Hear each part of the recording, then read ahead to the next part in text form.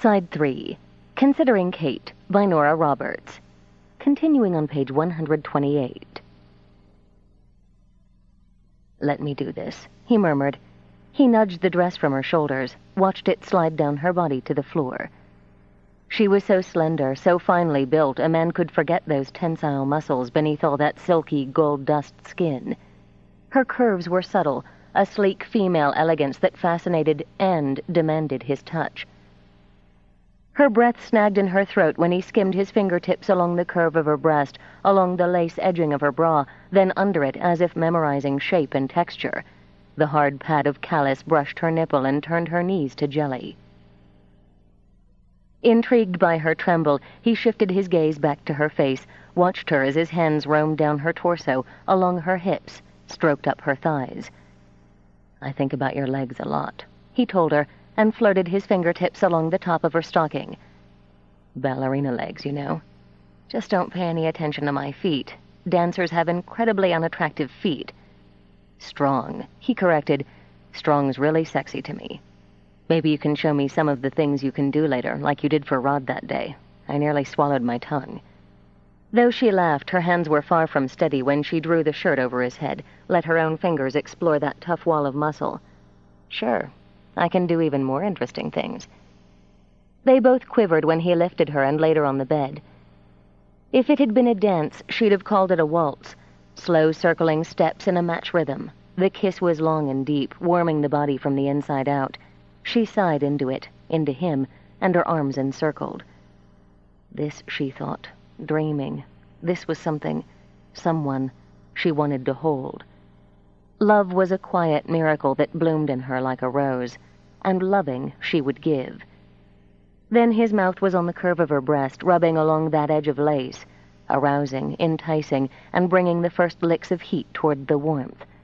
She moaned as his tongue slid over that swell of flesh, teasing the point, then tugging on it through the thin barrier of lace. Her hips arched and her fingers dug into his. Waltz became tango, slow and hotly sexual. His mind was full of her, the scents, the textures, the sounds. All of it, all of her, seemed to whirl inside his brain, making him dizzy and drunk. She was carved clean as a statue, the long hot length of her beautifully erotic. He wanted to touch, to taste everything, all of her. Absorbed with her, he did as he pleased while she rose and rolled and shuddered with him. And when he took her up the first time, when that lovely body tensed and her breath came and went on a sob, the thrill of it coursed through him like a drug. More and still more, a little greedier, a little faster. He tugged away those barriers of lace. Now he wanted only flesh, hot and wet and soft.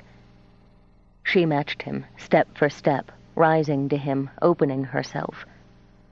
Her mouth found his as they rolled over the quilt, diving heedlessly into the kiss while her hands pleased them both.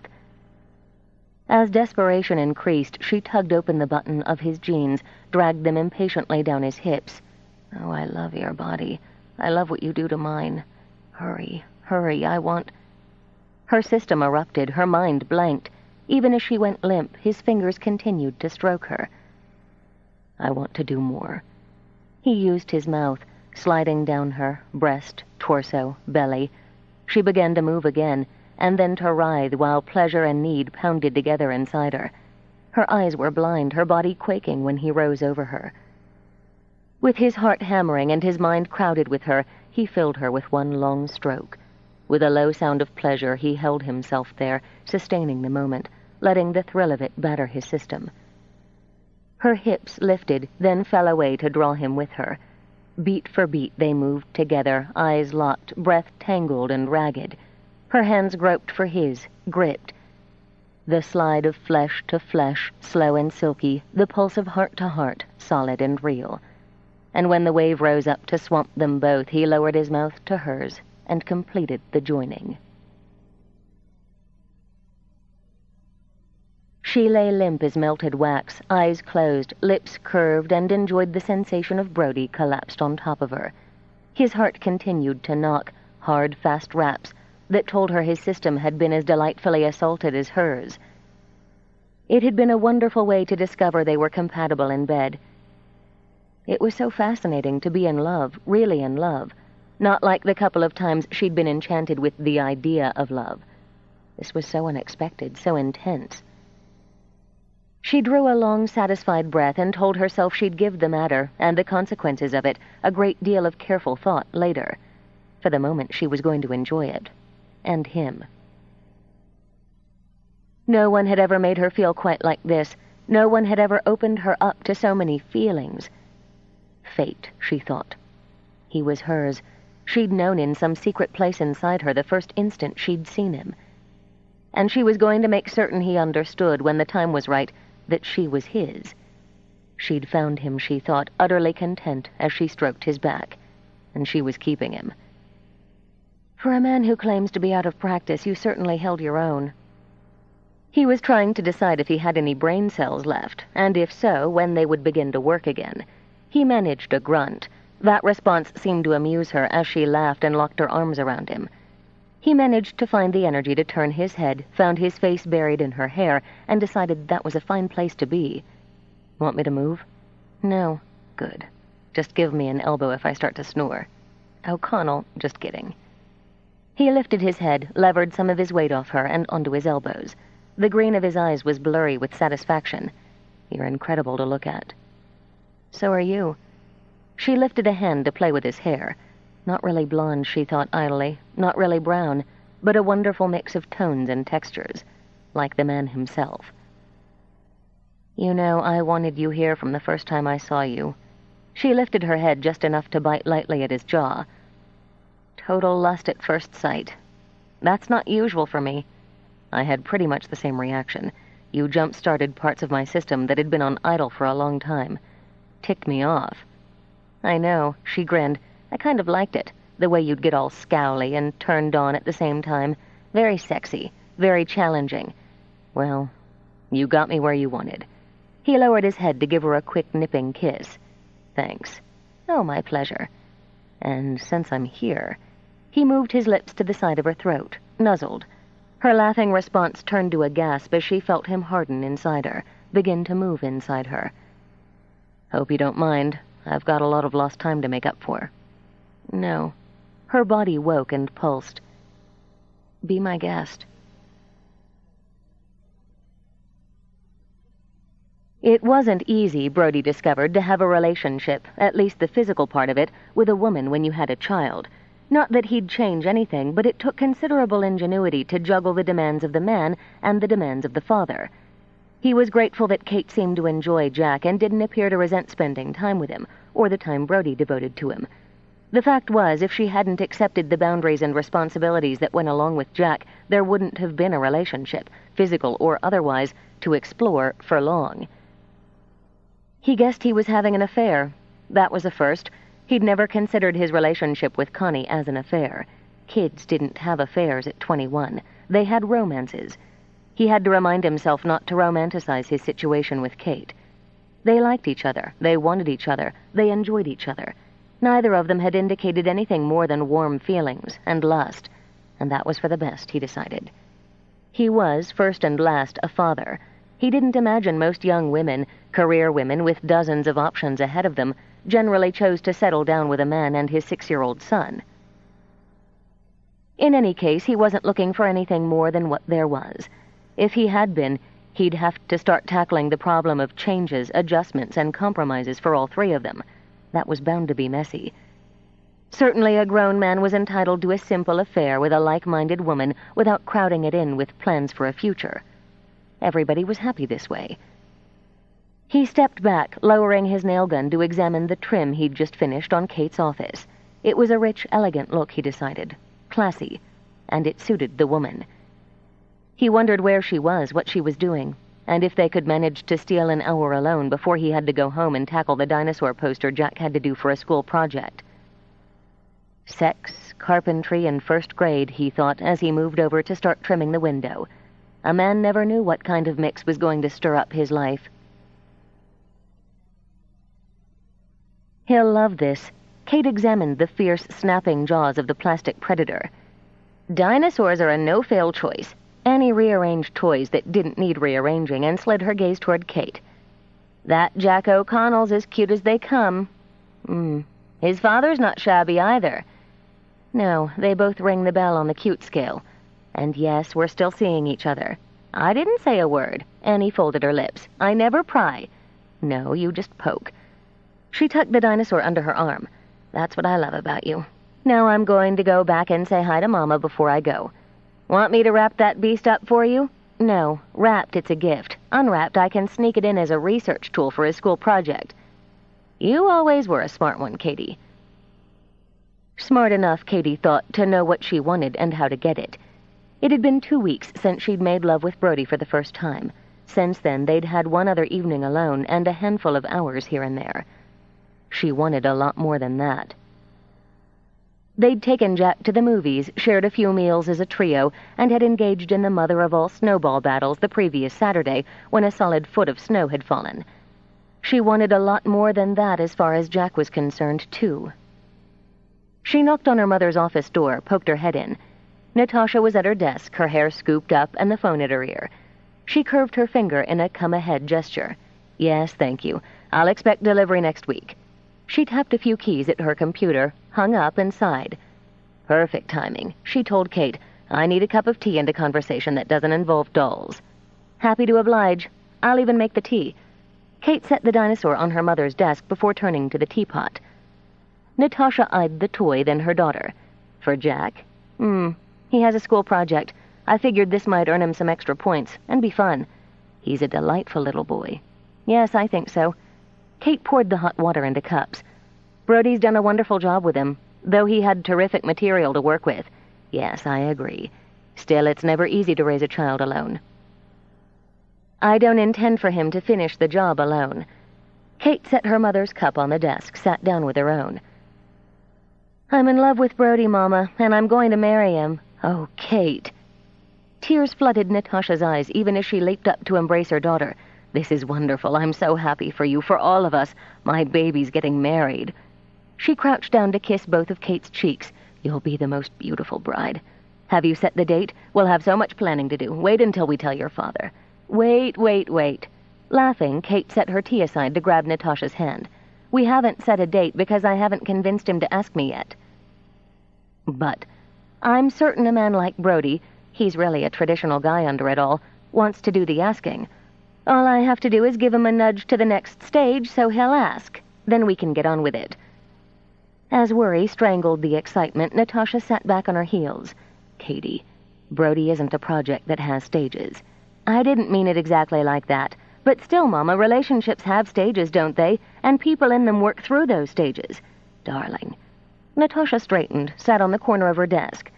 I've always applauded your logic, your practicality, and your sheer determination to earn a goal. But love, marriage, family, these things don't always run on logic. In fact, they rarely do. Mama, I love him, Katie said simply, and tears swam into her mother's eyes again. Yes, I know you do. I've seen it. And believe me, if you want him, I want him for you, but I want to be Jack's mother. Now Kate's voice thickened. I didn't know I'd want that so much. At first he was just a delightful little boy, as you said. I enjoyed him, but I enjoy children. Mama, I'm falling in love with him. I'm just falling head over heels for that little boy. Natasha picked up the dinosaur, smiled as she turned it in her hands. I know what it is to fall in love with a child who didn't come from you. One who walks into your life already formed and makes such a difference in your life. I don't question that you would love him as your own, Katie. Then why are you worried? Because you're my baby, Natasha said as she set the toy aside. I don't want you to be hurt. You're ready to open your heart and your life. But that doesn't mean Brody is. He cares for me. She was sure of it. She couldn't be mistaken. But the worry niggled at her. He's just cautious.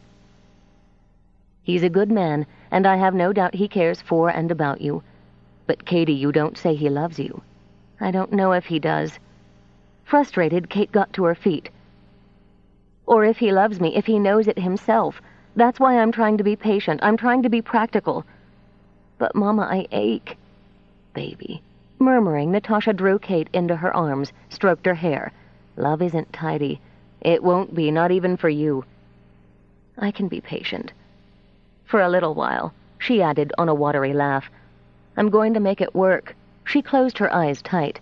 I can make it work. It was hard not to go over to the job site. She'd had to stop herself a half a dozen times from strolling over and seeing the progress, and seeing Brody. She made it easier on herself by spending part of the afternoon making and receiving calls in response to the ad she'd taken for her school. The Kimball School of Dance would open in April, and she already had 6 potential students. There was an interview scheduled for the following week for an article in the local paper. That, she was sure, would generate more interest, more calls, more students. A few more weeks, she thought, as she pulled up behind Brody's truck in his driveway, and a new phase of her professional life would begin. She didn't intend for the next phase of her personal life to lag far behind. He came to the door in his bare feet and smelling of crayons.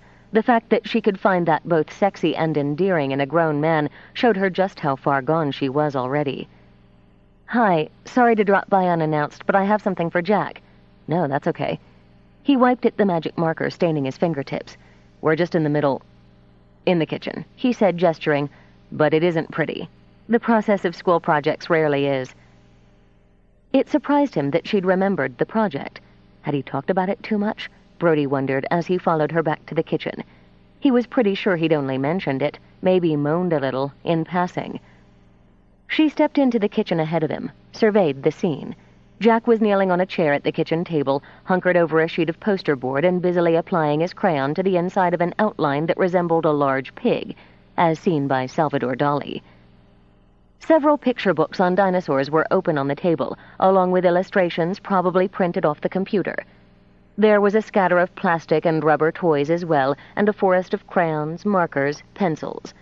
A pair of work boots and a pair of child's sneakers were kicked into a corner. A large pitcher half full of some violently red liquid sat on the counter. As Jack's mouth was liberally stained the same color, Kate assumed it was a beverage and not paint. As she stepped in, her shoe stuck to the floor, then released with a little sucking sound. "We just had a little accident with Kool-Aid," Brody explained when she glanced down. "I guess I missed a couple spots on the cleanup." "Hi, Kate." Jack looked up and bounced. "I'm making dinosaurs, so I see. And what kind is this?" "It's a Stagiosaurus. See? Here he is in the book. Me and Dad, we don't draw very good." "But you color really well," she said, admiring the bright green head on his current drawing. "You gotta stay inside the lines. That's why we drew them really thick. Very sensible." She rested her chin on the top of his head and studied the poster. She saw the light pencil marks where Brody had drawn straight lines for the lettering of the header. Jack had titled his piece A Parade of Dinosaurs. She found it apt, as his drawings marched over the poster in a long squiggly dance. "You're doing such a good job, I don't think you're going to need the tool I brought along for you. Is it a hammer?" "Afraid not." She reached into her bag, pulled it out. "It's a deadly predator."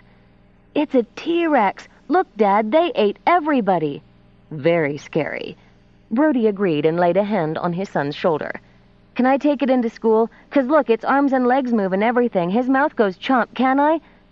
"I think it'd be a good visual aid to your project, don't you, Dad? And there's this little booklet here that talks about how he lived and when, and how he ate everybody." "Couldn't hurt." "Jack, aren't you going to thank Kate?" "Thanks, Kate." Jack marched the dinosaur across the poster. "Thanks a lot. He's really good." "You're welcome a lot." "How about a kiss?" He grinned and covered his face with his hands. "Nuh-uh." "Okay, I'll just kiss your dad." She turned her head before Brody could react and closed her mouth firmly over his. He avoided kissing her, touching her, when Jack was around. That, Kate decided, deliberately sliding her arms around Brody's waist, would have to change. Jack made gagging noises behind his hands, but he was watching carefully, and there was a funny fluttering in his stomach. "A woman's got to take her kisses where she finds them," Kate stated, easing back while Brody stood, flustered. "Now my work is done. I have to go." "Aw, can't you stay? You can help draw the dinosaurs. We're going to have sloppy burgers for dinner." "As delightful as that is, I can't. I have an appointment in town." Which was true. But she thought the ambush, the drop-by, she corrected, would be more effective if she kept it brief and casual. "Maybe this weekend, if you're not busy, we can go to the movies again." "All right." "I'll see you tomorrow, Brody." "No, no," she said when he turned. "I know the way out. Get back to your dinosaurs." "Thanks for coming by," he said, and said nothing else, not even when he heard her close the front door. "Dad?" Do you like kissing Kate?" "Yeah. I mean..." Okay, Brody thought, here we go. Because Jack was watching him carefully, he sat. "It's kind of hard to explain. But when you get older, most guys like kissing girls. Just the pretty ones? No. Well, no. But girls you like. And we like Kate, right?" "Sure we do." Brody breathed a sigh of relief that the discussion hadn't deepened into some stickier area of sex education. Not yet, he thought. Not quite yet. "Dad?" "Yeah." "Are you going to marry Kate?" "Am I?" His shock was no less than if Jack had suddenly kicked his chair up from under him. "Geez, Jack, where did that come from?" "'Cause you like her and you like kissing her and you don't have a wife. Rod's mom and dad, sometimes they kiss each other in the kitchen, too." "Not everybody. People kiss without getting married." Oh, man. "Marriage is a really important thing. You should know somebody really well and understand them and like them." "You know Kate, and you like her." Brody distinctly felt a single line of sweat dribble down his spine. "Sure I do. Yeah. But I know a lot of people, Jax." Feeling trapped, Brody pushed away from the table and got down 2 clean glasses. "I don't marry them. You need to love someone to marry them." "Don't you love Kate?" He opened his mouth, closed it again. Funny, he thought, how much tougher it was to lie to your son than it was to lie to yourself. The simplest answer was that he didn't know. He wasn't sure what was building inside him when it came to Kate Kimball. "It's complicated, Jack." "How come?" Questions about sex, Brody decided, would have been easier after all. He set the glasses down, came back to sit. "I loved your mother. You know that, right?" "Uh-huh. She was pretty, too. And you took care of each other and me until she had to go to heaven. I wish she didn't have to go." "I know. Me too. The thing is, Jack, after she had to go, it was really good for me to just concentrate on loving you. That worked really well for me. And we've done all right, haven't we?" "Yeah, we're a team." "You bet we are." Brody held out his hand so Jack could give him a high five. "Now let's see what this team can do with dinosaurs." "Okay." Jack picked up his crayon. His eyes darted up to his father's face once. He liked that they were a team. But he liked to pretend that maybe Kate was part of the team, too.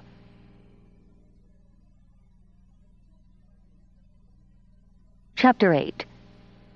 Brody set the first base cabinet in place, checked his level. He could hear, if he paid attention, the whirl of the drill from downstairs as one of his crew finished up the punch-out work on the main level. Up here there was the whoosh and thunk of nail guns and the whirl of saws as other men worked in the bedroom of Kate's apartment. It was going to be a hell of a nice space, Brody thought, the perfect apartment for a single or a couple without children. It was a little too tight to offer a family a comfortable fit, he thought, as he crouched to adjust his level. Then he just stayed there, staring into space. Are you going to marry her? Why the devil had Jack put that idea into the air? Made everything sticky. He wasn't thinking about marriage, couldn't afford to think about it. He had a kid to consider, and his business was just getting off the ground. He had a rambling, drafty old house that was barely half finished.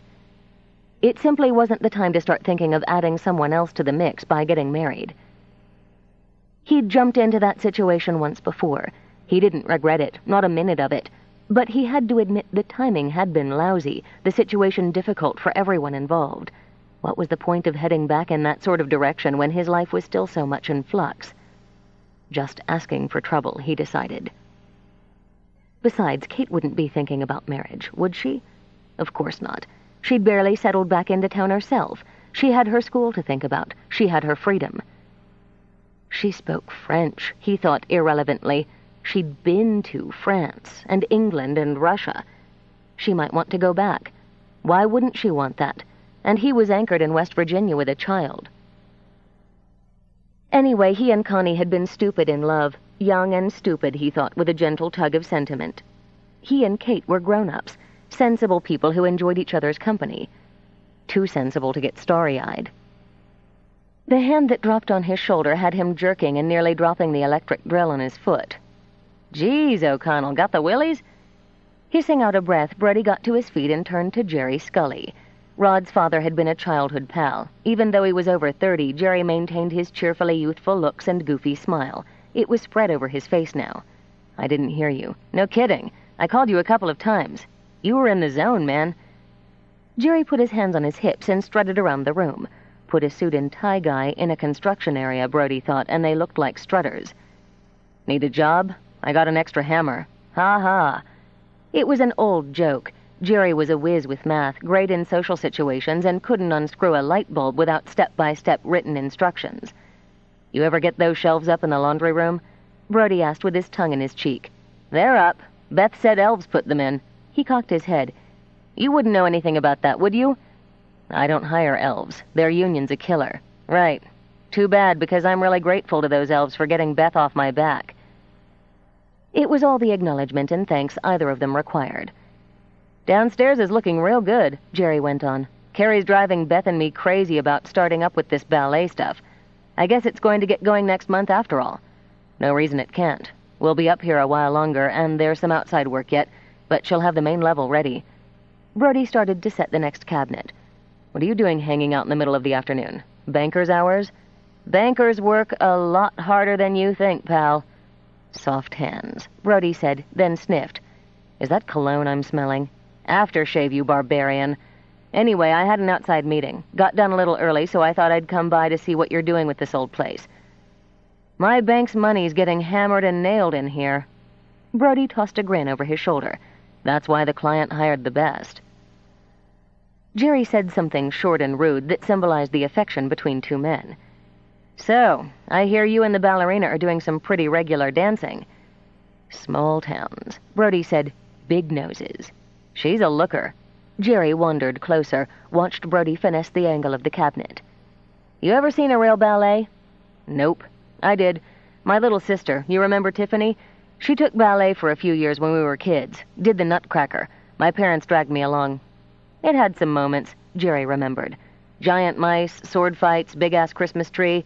The rest was just people jumping and twirling, if you ask me. Takes all kinds." "Guess so." "Anyway, Tiffany just came back home. She's been down in Kentucky the last couple of years. Finally divorced the jerk she married. Going to stay with the folks until she gets her feet back under her." "Uh-huh." Brody laid his level across the top of the two cabinets, nodded. "So, I was thinking maybe since you're back in the dating swing, you could take her out sometime. Cheer her up a little. A movie, maybe dinner." Brody moved the next cabinet to his mark where it would sit under the breakfast bar. "That'd be great. She's had a tough time of it, you know. Be nice if she could spend some time with a guy who'd treat her decent." "Yeah." "She had a little crush on you when we were kids. So you'll give her a call in the next couple of days?" "Sure." "What?" Surfacing, Brody glanced back. "Give who a call?" "Geez, Brody, Tiff, my sister. You're going to give her a call and ask her out?" "I am." "O'Connell, you just said—" "Wait a minute. Just a minute." Brody set down the drill and tried to catch up. "Look, I don't think I can do that. I'm sort of seeing Kate. You're not married to her or living with her or anything. What's the big deal?" He was pretty sure there was one. Being out of the stream for a few years didn't mean he didn't remember how it was supposed to work. Moreover, he didn't want to ask Tiffany or anyone else out. But he didn't think Jerry would appreciate him saying that. "The thing is, Jerry, I'm not into the dating scene." "You're dating the ballerina." "No, I'm not. That is, we're just—" Perhaps it was best all around that while he was fumbling for an excuse, he looked away from Jerry and saw Kate in the doorway. "Ah, Kate. Hi." "Hello?" Her voice was cool, her eyes hot. "Sorry to interrupt." Recognizing a potentially sticky situation, Jerry flashed his smile and prepared to desert his old friend on the battlefield. "Hey there, Kate. Good to see you again. Gosh, look at the time. I have to run. I'll get back to you on that, Brody. See you later." He made tracks. Brody picked up his drill again, passed it from hand to hand. That was Jerry. "Yes, I'm aware that was Jerry." "Setting your cabinets today. I think you made the right choice with the natural cherry. We should have the bedroom closet framed in and the drywall set with the first coat of mud by the end of the day." "That's just dandy." Her temper was a live thing, a nest of vipers curling and hissing in her gut. She had no intention of beating them back to keep them from sinking their fangs into Brody. "So we're not dating. We're just—" She came into the room on the pause. Would that have been sleeping together? We're just sleeping together? Or do you have a simpler term for it? Jerry put me on the spot. Really? Is that why you told him so decisively that you and I are sort of seeing each other? I didn't realize that defining our relationship was such a dilemma for you, or that whatever that relationship might be causes you such embarrassment with your friends. Just hold on. He set the drill down again with an impatient snap of metal on wood. If you were going to eavesdrop on a conversation, you should have listened to the whole thing. Jerry wanted me to take his sister out, and I was explaining why that wasn't a good idea. I see. She imagined she could chew every nail in his pouch, then spit them into his eye. First, I wasn't eavesdropping. This is my place, and I have every right to come into any room in it, whenever I like. Second, in your explanation of why going out with Jerry's sister isn't a good idea, did the word no ever enter your head? Yes. No, he corrected, because I wasn't paying. Ah, there. You are capable of saying no. Let me tell you something, O'Connell. She punctuated the words by stabbing a finger into his chest. I don't sleep around. Well, who the hell said you did? When I'm with a man, I'm with that man, period. If he is unable or unwilling to agree to do the same, I expect him to be honest enough to say so. I haven't. And I am not an excuse to be pulled out of the bag when you're scrambling to avoid a favor for a friend. So don't think you can ever use me that way, and with your pitiful fumbling sort-ofs. And since it appears we aren't dating, you're perfectly free to call Jerry's sister or anyone else. Damn it, which is it? Are you going to be pissed off because I brushed Jerry off, or pissed off because I don't? Her hands curled into fists. Punching him, she decided, would only give him delusions of grandeur. Jerk. She bit the single word off, turned on her heel, and, tossing something in Ukrainian over her shoulder, strode out of the room. Females, Brody muttered. He kicked his toolbox and was only moderately satisfied by the clang. An hour later, the cabinets were in place and Brody was at work on the pantry. He'd already run through the scene with Kate 6 times, but with each play he'd remembered things he should have said. Short, pithy statements that would have turned the tide in his favor, and the first chance he got, he was going to burn her ears with them. He was not going to grovel, he told himself, as he nailed in the brackets for a shelf. He had nothing to apologize for. Women, he decided, were just one of the many reasons a man was better off going through his life solo. If he was such a jerk, why'd she bother to spend any time with him in the first place? He backed out of the closet, turned, and nearly ran right into Spencer Kimball. What is it with people? Brody demanded. Sorry, I didn't think you could hear me with all the noise. I'm going to post signs. Brody stalked over to select one of the shelves he'd pre-cut and sealed. No suits, no ties, no females. Spencer's eyebrows lifted. In all the months he'd known Brody, this was the first time he'd heard him anything but calm. I take it I'm not the first interruption of the day? Not by a long shot. Brody tested the shelf. It slid smoothly into its slot. At least something was going right today, he thought. If this is about the kitchen design for your place, once you approve it, I'll order materials.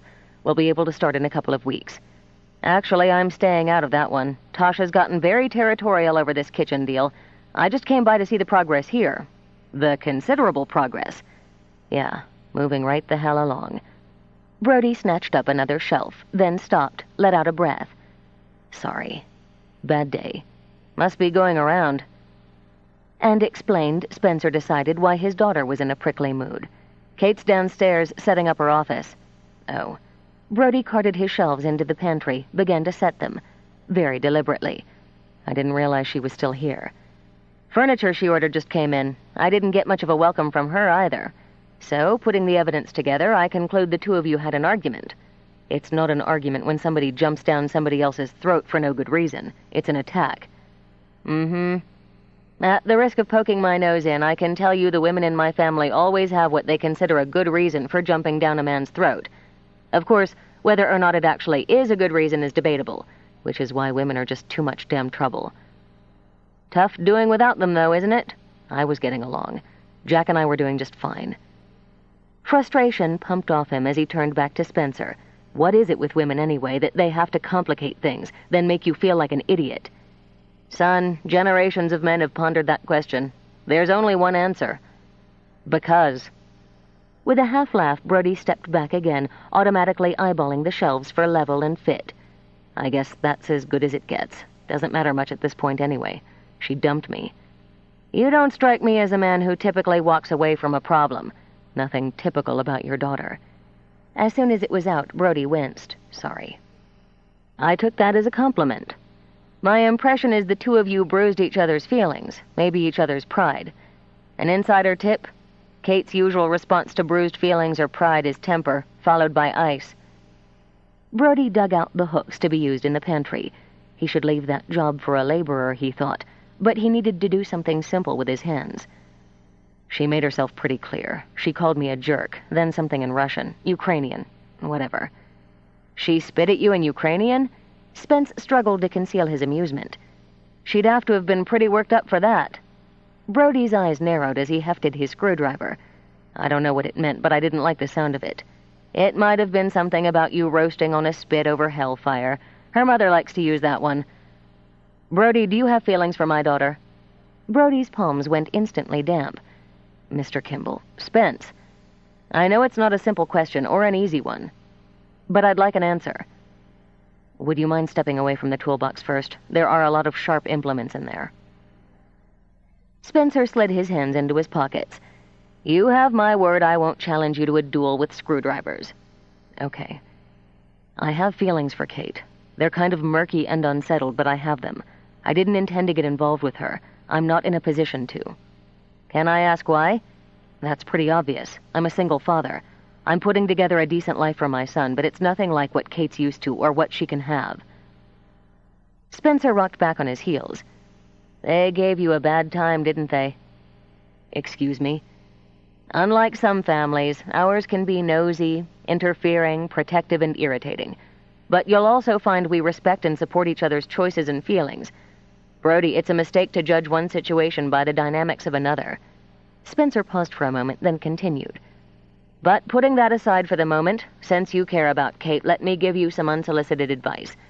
Whether you want to take it or not is up to you. Deal with the problem. Deal with her. If you didn't matter to her, she'd have ended things gently, or worse, politely. Deciding he'd given Brody enough to think about, Spencer turned to take a survey of the total construction chaos of the kitchen. So this is what I've got to look forward to. He shot Brody a miserable look. And you think you have problems. When Spencer left him alone, Brody stood, tapping the screwdriver on his palm. The man was advising him to fight with his daughter. What kind of a screwy family was that? His own parents never fought. Of course, that was because his father set the rules, and those rules were followed. Or at least it seemed that way. He'd never fought with Connie. Not really.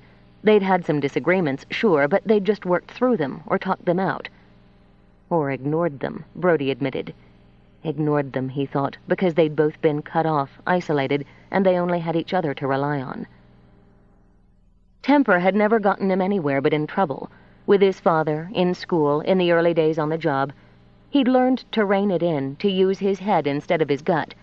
Most of the time, he admitted, thinking about his last altercation with his father. Still, maybe it was a mistake to compare what had been with what was. One thing was certain, he wasn't going to get rid of this nasty sensation in his gut until he spoke his mind. He checked his men first, ran over some minor adjustments and the basic plan for the following day. It was nearly time to knock off, so he cut them loose. He didn't want an audience. Kate hit the nail squarely on the head and bared her teeth in satisfaction. Brody O'Connell, the pig, wasn't the only one who could use a hammer. She'd spent the last 2 hours meticulously setting up her office. Everything would be perfect when she was finished. She wouldn't settle for anything less. Her desk was precisely where she wanted it, and its drawers already organized with the brochures she'd designed and ordered, her letterhead, the application forms for students. Her filing cabinet was the same golden oak. In time, she expected the folders inside to be full. She'd found the rug at an antique sale, and its faded pattern of cabbage roses set off the pale green walls, picked up the tone in the fabric of the accent chairs that now faced her desk. Just because it was an office didn't mean it couldn't have style. She hung yet another of the framed black-and-white photos she'd chosen, stood back and nodded with approval. Dancers at the bar, in rehearsal, on stage, backstage, young students at recitals, lacing on toe shoes. Sweating, sparkling, limp from exertion or flying, all the aspects of a dancer's world. They would remind her on a daily basis what she had done and what she was doing. She picked up another nail, set it neatly on her mark, slammed it. And what she wasn't doing, she thought, rapping it a second time, was wasting her time on Brodie O'Connell, the bastard. Let him cozy up to Tiffany. Oh, she remembered Tiffany Scully. The busty, bleached blonde had been a year ahead of her in high school. Lots of giggling, lots of lipstick. Well, let the jerk take her out. What did she care? She was done with him. "If you'd told me you were going to cover the entire space with pictures," Brodie commented, "I wouldn't have worked so hard on finishing the drywall. Nobody'd know the difference." She jammed the photograph in place, picked up another nail. "One assumes you have a certain pride in your work, whether or not it can be admired, and since I paid for the wall, I'll do whatever the hell I like with it." "Yeah, you want to riddle them with nail holes, it's your choice." The pictures looked great, not that he was going to say so. Not just the arrangement of them, which was cohesive without being rigid, but the theme. He could see her in several of them, as a child, a young girl, a woman. One of her sitting cross-legged on the floor, pounding shoes with a hammer, made him want to grin. Instead, he waved a finger toward it, casually. "I thought you were supposed to dance with those. For your information, toe shoes need to be broken in. That's one method of doing so. Now, if you'll excuse me, I'd like to get my office finished. I have appointments here tomorrow afternoon. Then that gives you plenty of time." Particularly, he thought, since the office already looked perfect. He should have known she'd make it perfect. "Let me put it this way," she pounded in another nail. "I'm busy and I have no desire to talk to you. I'm not paying you to stand around and chat in any case." "Don't pull that on me." He yanked the hammer out of her hand. "You writing checks for the job doesn't have anything to do with the rest of it. I'll be damned if you'll put it on that level." He was right, of course, and it shamed her to have it pointed out. "True enough, but our personal business is done. The hell it is." He turned and shoved the pocket door closed. "Just what do you think you're doing? Getting some privacy. It doesn't seem to be in big supply around here. Open that door, then walk through it and keep walking. Sit down and shut up." Her eyes widened, more in shock than temper. "I beg your pardon?"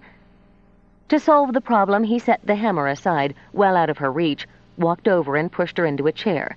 "Now listen." She started to leap up, was pushed down firmly again.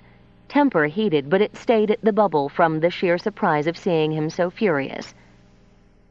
"So you've proved you're big and strong," she said derisively.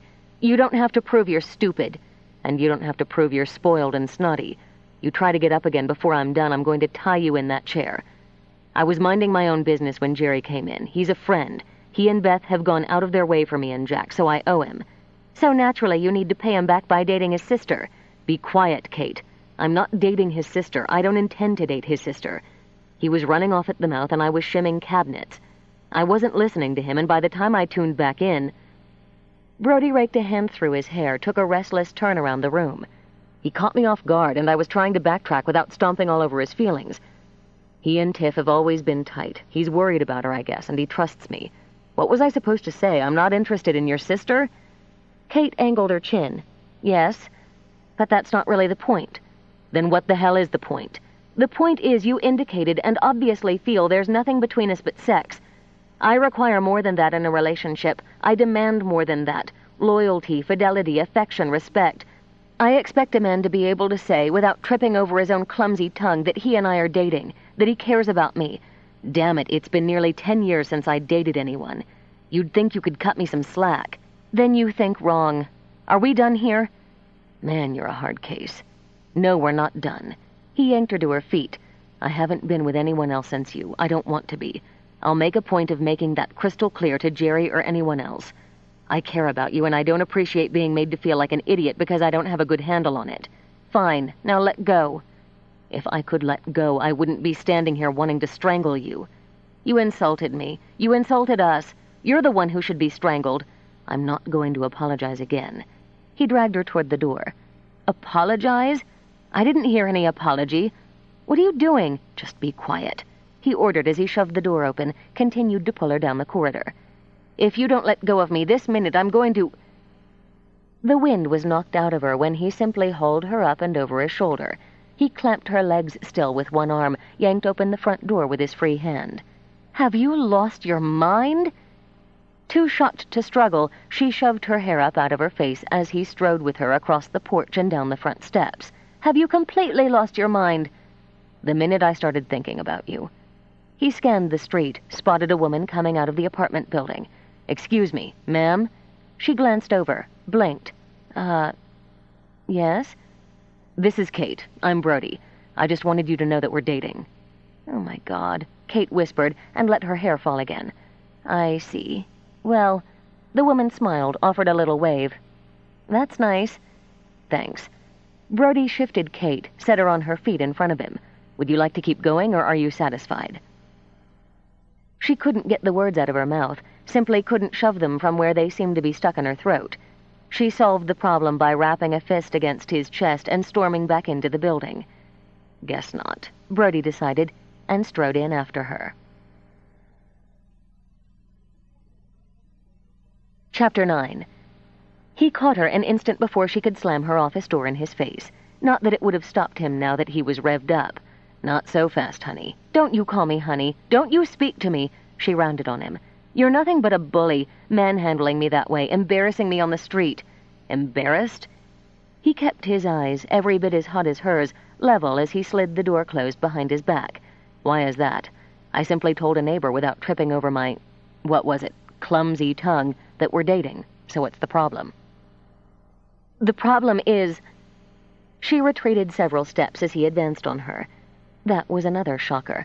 Not just that he was backing her into a corner, but that she was letting him.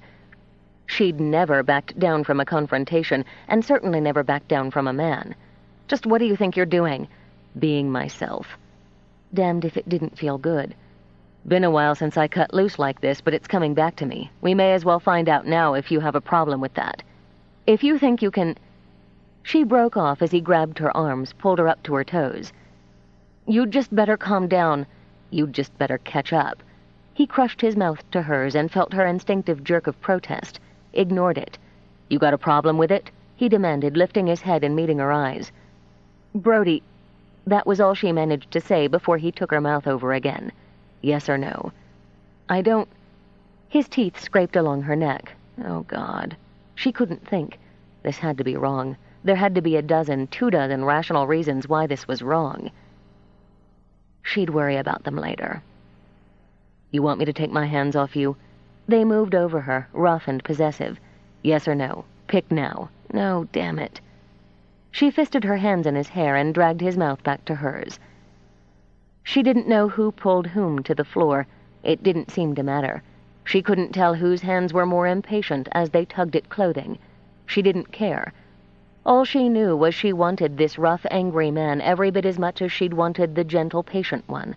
Her body was quaking for him, her heart bounding. So much heat. She was amazed her system didn't simply implode from it. The sharp stabs of pain and pleasure fused together into one unbearable sensation. Tangled together, they rolled over the floor. She set her teeth at his shoulder, craving that wild flavor of flesh. He'd forgotten what it was to let himself want like this, to take like this. Without restriction or boundaries, to rush and plunder. His fingers tore at the triangle of lace that blocked her from him, and he drove her up, hard and high. The bite of her nails on his back was a dark thrill, the blind shock in her eyes a violent triumph. Desperate for possession, he yanked up her hips and plunged. She rose up, that agile body quivering, her fingers digging into the rug for stability as he pounded into her. An elemental mating that fed on hot blood. Even as she cried out, he dragged her up until her legs wrapped around his waist, her hands found slippery purchase on his sweat-slicked shoulders. She held on, riding the razor-tipped edge of pleasure, clinging to it, to him. When the climax ripped through her, shredding her system to tatters, she bowed back and let him take his own. She melted like candle wax onto the floor when he released her, then simply lay there, weak and sated. She'd been ravaged. She had allowed it, and she felt wonderful. Though his vision was still a little blurry at the edges, Brody studied her, then what was left of their clothes. "I ripped your shirt." When her eyes fluttered open, he recognized the lazy gleam of a satisfied woman. "And these things." He held up the tatters of her panties. "Well, I'm not going to apologize." "I didn't ask for an apology." Good, because if you had, I'd have been forced to haul you outside again, naked this time, to find another neighbor. Instead, you can borrow my shirt. I've got a spare in the truck." She sat up, took the offered shirt. The glow she'd felt was beginning to fade. "Are we still fighting?" "I'm done, so I guess that's up to you." She looked up. His eyes were clear now and direct. This time it was she who fumbled, starting to speak, then shaking her head. "No, go on, say it. Let's make sure the air's completely clear." "You hurt my feelings." It was lowering to admit it. Temper, she thought, was so much easier to handle than hurt. "I get that." He took the shirt from her, draped it over her shoulders. "And that's something I will apologize for. If it helps any, you hurt mine right back." "What are we doing, Brody?" "Trying to figure each other out, I guess. I'm not embarrassed by what we've got going on, Kate. I don't want you to think that. But I don't have a handle on it yet." "All right. That's fair enough." But it hurt a lot, she realized as she shrugged into the borrowed shirt. Hurt that she'd fallen in love and he hadn't. Still, that didn't mean he wouldn't. She smiled a little, leaned over, and up to kiss him. "You're not a jerk. I'm sorry I called you one." He caught her chin. "You called me something worse than that, didn't you?" Now the smile spread and was genuine. "Maybe. I'm going to buy a Ukrainian phrase book. Good luck. Besides, they just don't have certain descriptive words and phrases in there. I'm getting one anyway." He got to his feet, drew her up to hers. "I've got to go pick up my kid." His hair was a sexy mess, his eyes lazily satisfied. He was naked to the waist, and she thought he was a father who had to pick up his little boy from the school bus. "That's part of it, isn't it? Part of your problem with getting a grip on our relationship, trying to juggle the man and the father together." "Maybe." "Yes," he admitted.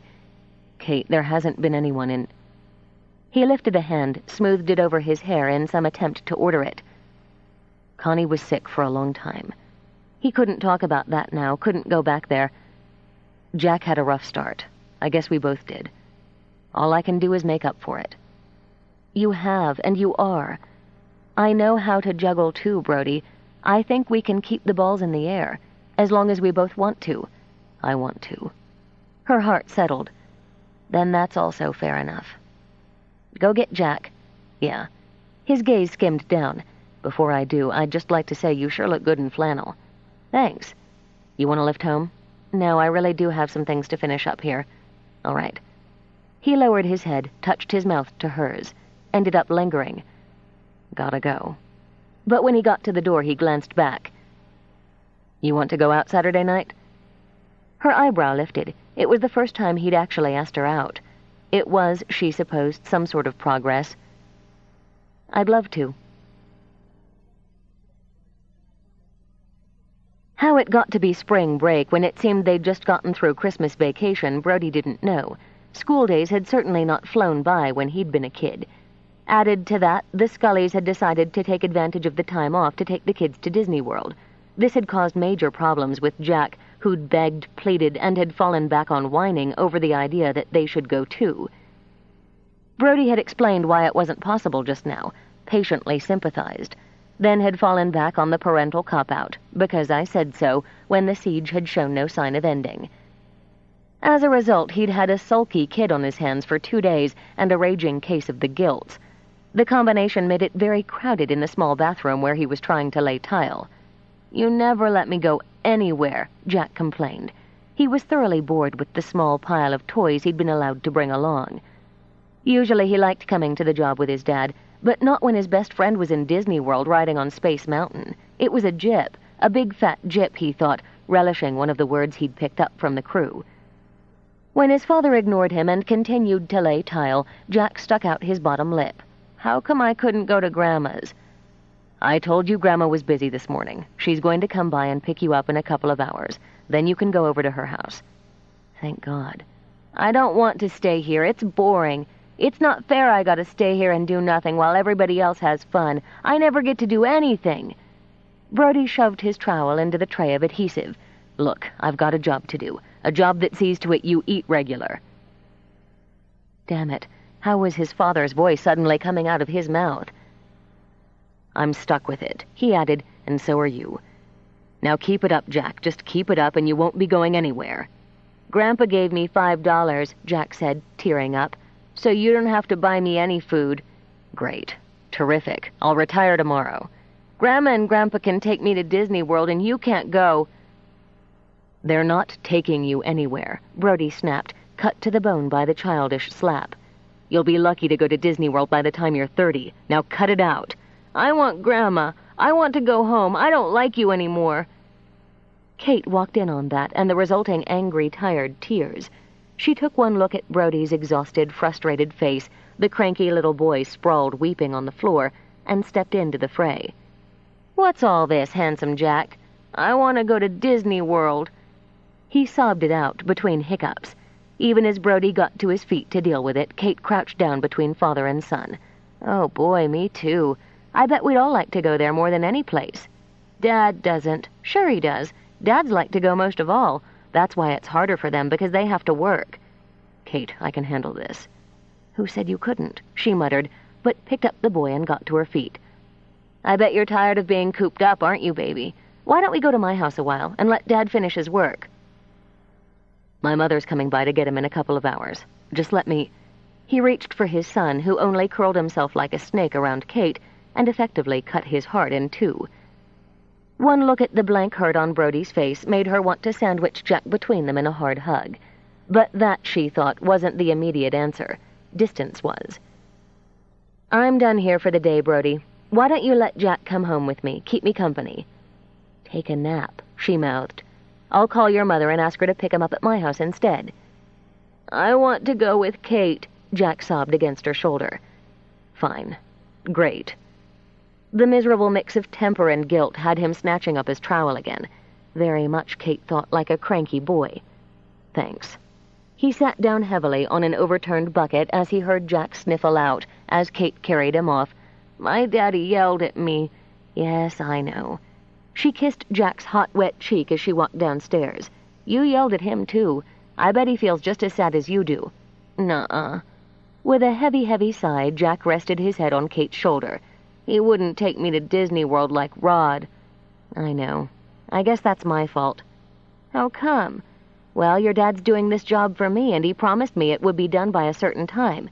Because he promised, I made promises to other people who are depending on me now. If your dad broke his promise to me, then I broke mine to the other people. That wouldn't be right. Would it, Jack? No, but maybe just this one time. Does your dad break his promises to you? No. Jack's head drooped.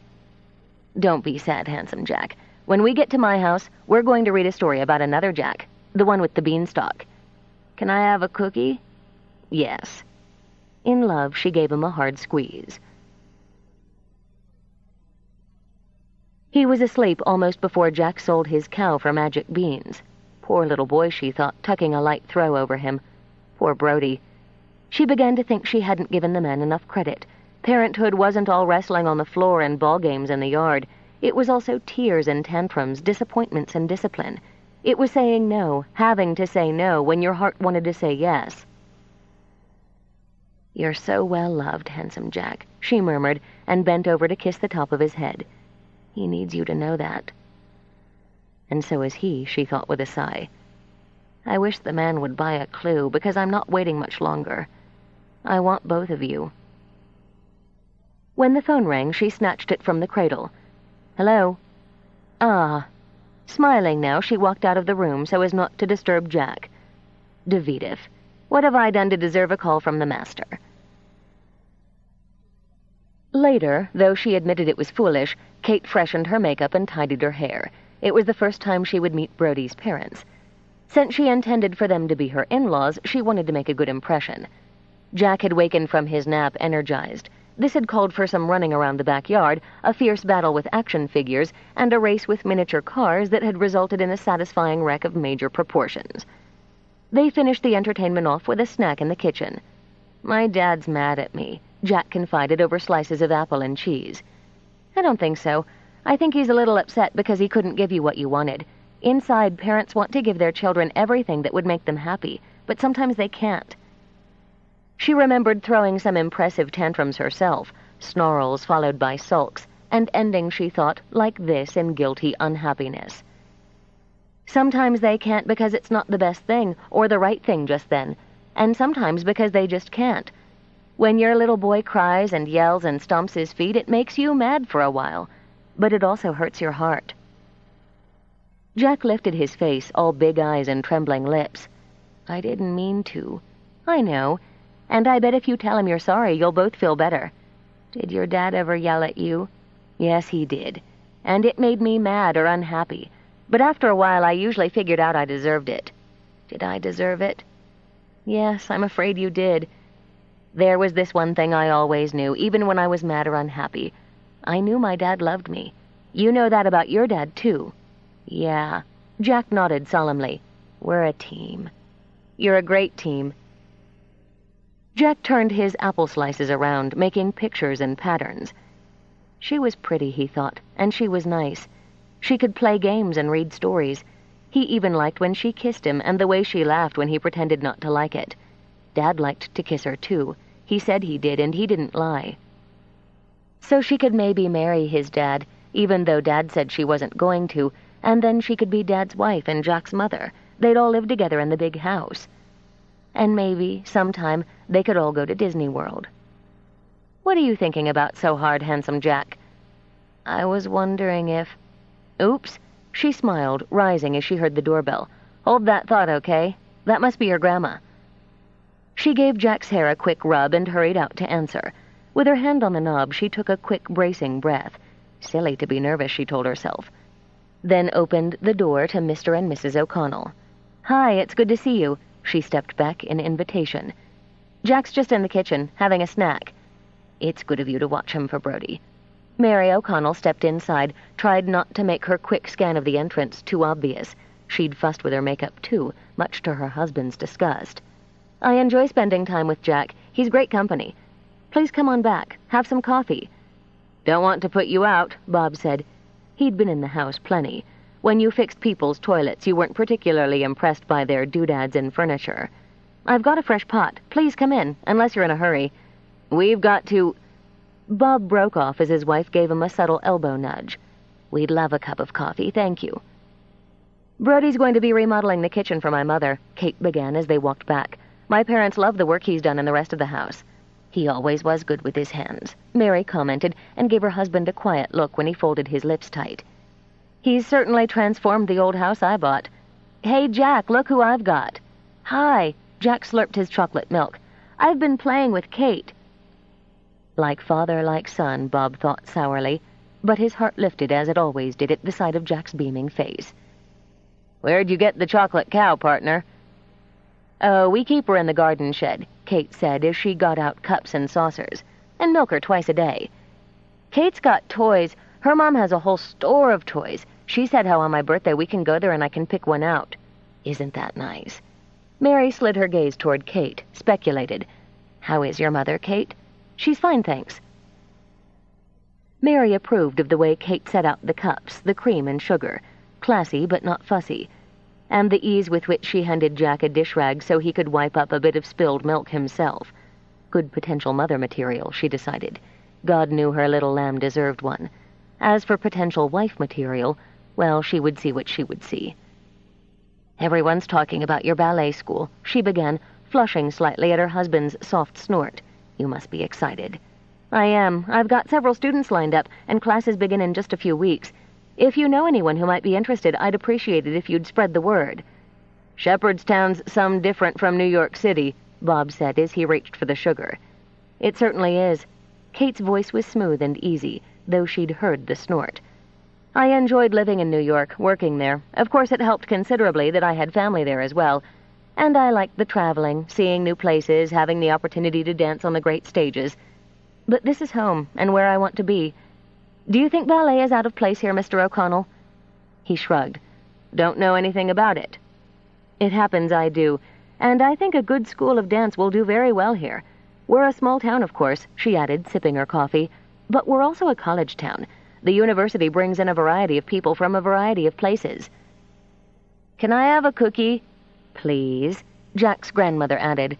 "Can I please have a cookie?" Kate started to rise, then let out a gasp as she saw Brody through the glass on the back door. With a shake of her head, she walked over to open it. "You gave me such a jolt." "Sorry." He was a little out of breath, more from excitement than the quick jog around the house. "I tried to call you," he said, nodding and greeting to his parents. "To head you off. You must have been on the road." "Said we were coming to pick up the boy at 3, Bob said. "Got here at 3. "Yeah, well, I had a little change of plans." He looked at his son, who sat with his eyes on his plate and his chin nearly on his chest. "Did you have a good time with Kate, Jack?" Jack nodded his head, slowly looked up. His eyes were teary again. "I'm sorry I was bad. I'm sorry I hurt your heart." Brody crouched down, cupped Jack's face. "I'm sorry I can't take you to Disney World. I'm sorry I yelled at you." "You're not mad at me anymore?" "No, I'm not mad at you." The tears dried up. "Kate said you weren't." Kate was right. He picked Jack out of the chair for a hug before setting him on his feet. "Can I go back to work with you? I won't be bad." "Well, you could, except I'm not going back to work today." "Man knocks off middle of the afternoon isn't putting in a good day's work."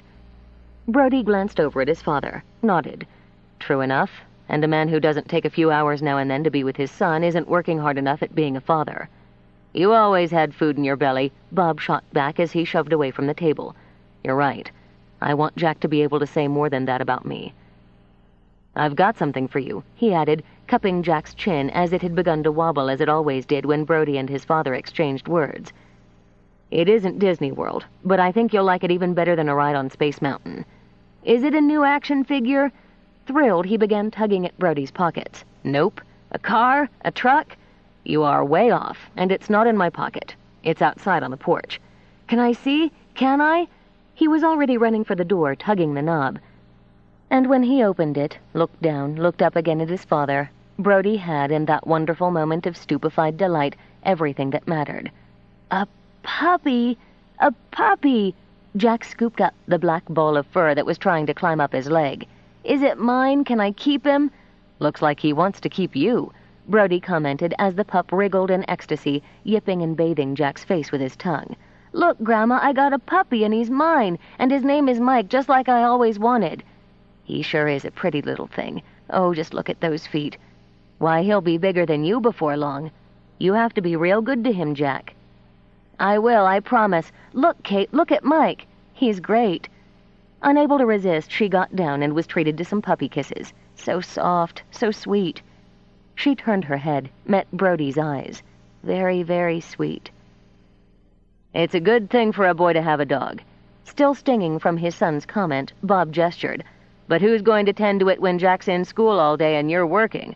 Problem with you is you never think things through. Just do what you want at the moment you want it and don't consider." "Bob." Mortified, Mary reached up to pat her husband's arm. "I have a fenced yard," Brody said carefully, "and I've worked on plenty of jobs where dogs were around. He'll come with me till he's old enough to be on his own. You buy that dog for the boy or to patch up your conscience because you can't give him a holiday like his friends." "I don't want to go to Disney World," Jack said in a quavering voice. "I want to stay home with Dad and Mike." "Why don't you take Mike outside, Jack?" Fixing a smile on her face, Kate walked to the door. "Puppies like to run around as much as boys do, and you need to get acquainted. Here, put on your jacket first." Brody held it in until Kate nudged the boy out the door. "It's none of your business if I get my son a dog, or why. But the fact is, I had this one picked out from a litter 3 weeks ago for him and was waiting until he was weaned. I was going to pick him up Sunday for Easter, but Jack needed a little cheering up today. You're not teaching him respect by giving him presents after he's sassed you. All you taught me was respect, and look where that got us." "Please." Mary all but wrung her hands. "This isn't the place." "Don't you tell me where I can speak my mind," Bob snapped. "My mistake was in not slapping you back harder and more often. You always did run your own way as you pleased. Nothing but trouble, causing it and finding it and giving your mother heartache. Run off to the city before you're dry behind the ears and pissing your life away. I didn't run off to the city. I ran away from you." Bob's head jerked back at that as if he'd been slapped. He went pale. "Now you're back, aren't you? Scrambling to make do, shuffling the boy off to neighbors so you can make a living, stirring up gossip because you're fooling around with women down the hall from where that boy sleeps and teaching him to run wild as you did and end up the same way." "Just 1 minute." If her own temper hadn't hazed her vision, Kate would have realized she was stepping between two men very near to coming to blows. It so happens Brody isn't fooling around with women, he's fooling around with me. And though that is none of your business, the fooling around has never gone on when Jack's asleep down the hall. And if you don't know that Brody would cut his own arm off rather than do anything to hurt that child, then you're blind as well as stupid. You should be ashamed to speak to him as you did, to not have the guts to tell him you're proud of what he's making out of his life, and of the life he's making for his son. You're wasting your breath, Brody began, and she rounded on him. You shut up. You've plenty to answer for, too. You have no right to speak to your father as you did. No right whatsoever to show him disrespect. And in front of your own child. Don't you see that it frightens and hurts Jack to watch the two of you claw at each other this way? She spun back, searing both of them with one hot look. The pair of you haven't got enough sense put together to equal the brains of a monkey. I'm going outside with Jack. As far as I'm concerned, the two of you can pound each other into mush and be done with it. She wrenched open the door and sailed outside. She was still simmering when Brody joined her a few minutes later. Saying nothing, he watched Jack wrestle with the puppy and try to get Mike to chase a small red ball. I want to apologize for bringing that into your house. My house has heard family arguments before, and I expect it will hear them again. You were right about it being wrong for us to start on each other in front of Jack. When she said nothing, he jammed his hands into his pockets. Kate, that's just the way it is between me and my father. The way it's always been. And because it's been that way, it has to continue to be? If you can change one aspect of your life, Brody, you can change others. You just have to try harder. We grade each other, that's all. We're better when we keep our distance. I don't want Jack to feel that way about me. Maybe I overcompensate. Stop it. Impatient again, she turned to him. Is that a happy, well-adjusted, healthy boy? Yeah. Brody had to smile as Jack filled the air with belly laughs as he rolled over the grass with the puppy climbing all over him. You know you're a good father. It's taken work and effort, but for the most part, it's easy for you, because you love him unconditionally. It's a lot more work, a lot more effort, Brody, for you to be a good son, because there are a lot of conditions on the love you have for your father and his for you. We don't love each other. Oh, you're wrong. If you didn't, you couldn't hurt each other. Brody shrugged that off. She didn't understand, he thought. How could she? First time I've ever seen him shocked speechless. I don't believe he's ever had a woman rip into him that way. Me, I'm getting used to it. Good. Now, if you don't want me ripping into you again anytime soon, you'll apologize to your mother at the first opportunity. You embarrassed her. Man, you're strict. Mind if I play with my dog first? She arched a brow. Whose dog? Jack's. But Jack and I, we're a team, she finished. Yes, I know. Chapter 10. Kate made her plans, bided her time, and chose her moment. She knew it was calculated, but really, what was wrong with that? Timing, approach, method, they were essential to any plan. So if she'd waited for that particular moment on a Friday night when Jack was enjoying a night over at his grandparents' and Brody was relaxed after a particularly intense bout of lovemaking, it was simply rational planning. I've got something for you. Something else? He was, as Jerry would have said, in the zone. I get dinner, a bottle of wine, and a night with a beautiful woman. I don't think there is anything else. With a quiet laugh, she slipped out of bed. Oh, but there is. He watched her. Always he enjoyed watching the way she moved. He'd come to the conclusion there was more to this ballet business than he'd once thought. It gave him a great deal of pleasure to see her here in his room, the room he thought he'd been squeezing in hours late at night to finish. He was doing, thank you God, a lot more than sleeping there now. The walls were finished and painted a strong deep blue. Kate favored strong colors. The woodwork, stripped down to its natural tone and glossily sealed, was a good accent. He hoped to get to the floors soon. Curtains and that kind of thing would be dealt with eventually. But for now he just liked seeing her in here, the dusky skin against the smooth blue walls and the way the shimmer of light from the low fire danced in shadows. She'd left her earrings on his dresser once. It had given him a hell of a jolt to see them there the next morning. They'd looked so female, he remembered. Yet he'd been foolishly disappointed when she'd removed them. What that had to say about him, about things, he'd just have to figure out. She put on his shirt against the light chill of the room and walked over to her purse. I'm going to buy you a half-dozen flannel shirts, Brody decided, just so I can see you walking around naked under them. I'll take them. She sat back on the bed and dropped an envelope on his bare chest. And these are for you. What? Baffled, he sat up, tapped out the contents. The 2 airline tickets only increased his confusion. What's this? 2 tickets on the shuttle to New York, next Friday. 1 for you, 1 for Jack. He eyed them, then eyed her. Cautiously, Because I really want both of you to come. Have you ever been to New York? No, but even better. I get to introduce it to both of you. The director of my former company called me earlier in the week, she explained. They're putting on a special performance, 1 show only, next Saturday night. It's for charity. There'll be several selections from several ballets performed by different artists. He'd asked me to participate some time ago, but I passed. So much going on, and it's all but running into the opening of my school. But now you decided not to pass. The dancer who was to perform the Pas de Deux from The Red Rose, that's a ballet DeVita first performed with his wife when they were partners, is out with an injury. It's not career-ending, thank God, but she can't dance for at least 2 weeks. That's put her out. He's asked me to fill in. Simple, she thought. It was all very simple, and she wasn't going to give Brody any wiggle room. I've danced this part several times. Fact is, it's what he asked me to perform originally. So when he called, I didn't want to say no. Then, of course, he talked me into doing another segment from Don Quixote. I should leave Monday to get in shape for it, but I couldn't shuffle everything, so I'm leaving Tuesday. He felt a little twinge in the gut at the thought of her leaving again. You'll be great. But listen, Kate, I appreciate the gesture, but I just can't grab Jack and take off to New York like that. Why not? Well, work, school, for starters, a new puppy for another, your basics. You can leave after school on Friday and be in New York before dinner. We can stay at my sister's. Saturday you can see some of the city, maybe take Jack to the top of the Empire State Building. Saturday night you come to the ballet. Sunday we see a little more of the city, go have dinner at my grandparents', catch the late shuttle back. Everyone's at school or work Monday. She moved her shoulders. Oh, and as for Mike, you bring him, of course. Bring a dog to New York? Sure, my sister's kids will love it. He felt as though he were sitting in a box and she was slowly closing the lid. Kate, it's just not the kind of thing people like me do, flying off to New York for the weekend. It's not a flight to Mars, O'Connell. Laughing, she leaned over and kissed him. It's a little adventure. Jack'll love it, and... She saved the coup de grace, as any good general. He'll be able to give his pal Rod a little back for all the bragging about Disney World. Jack'll see where King Kong fell to his tragic death.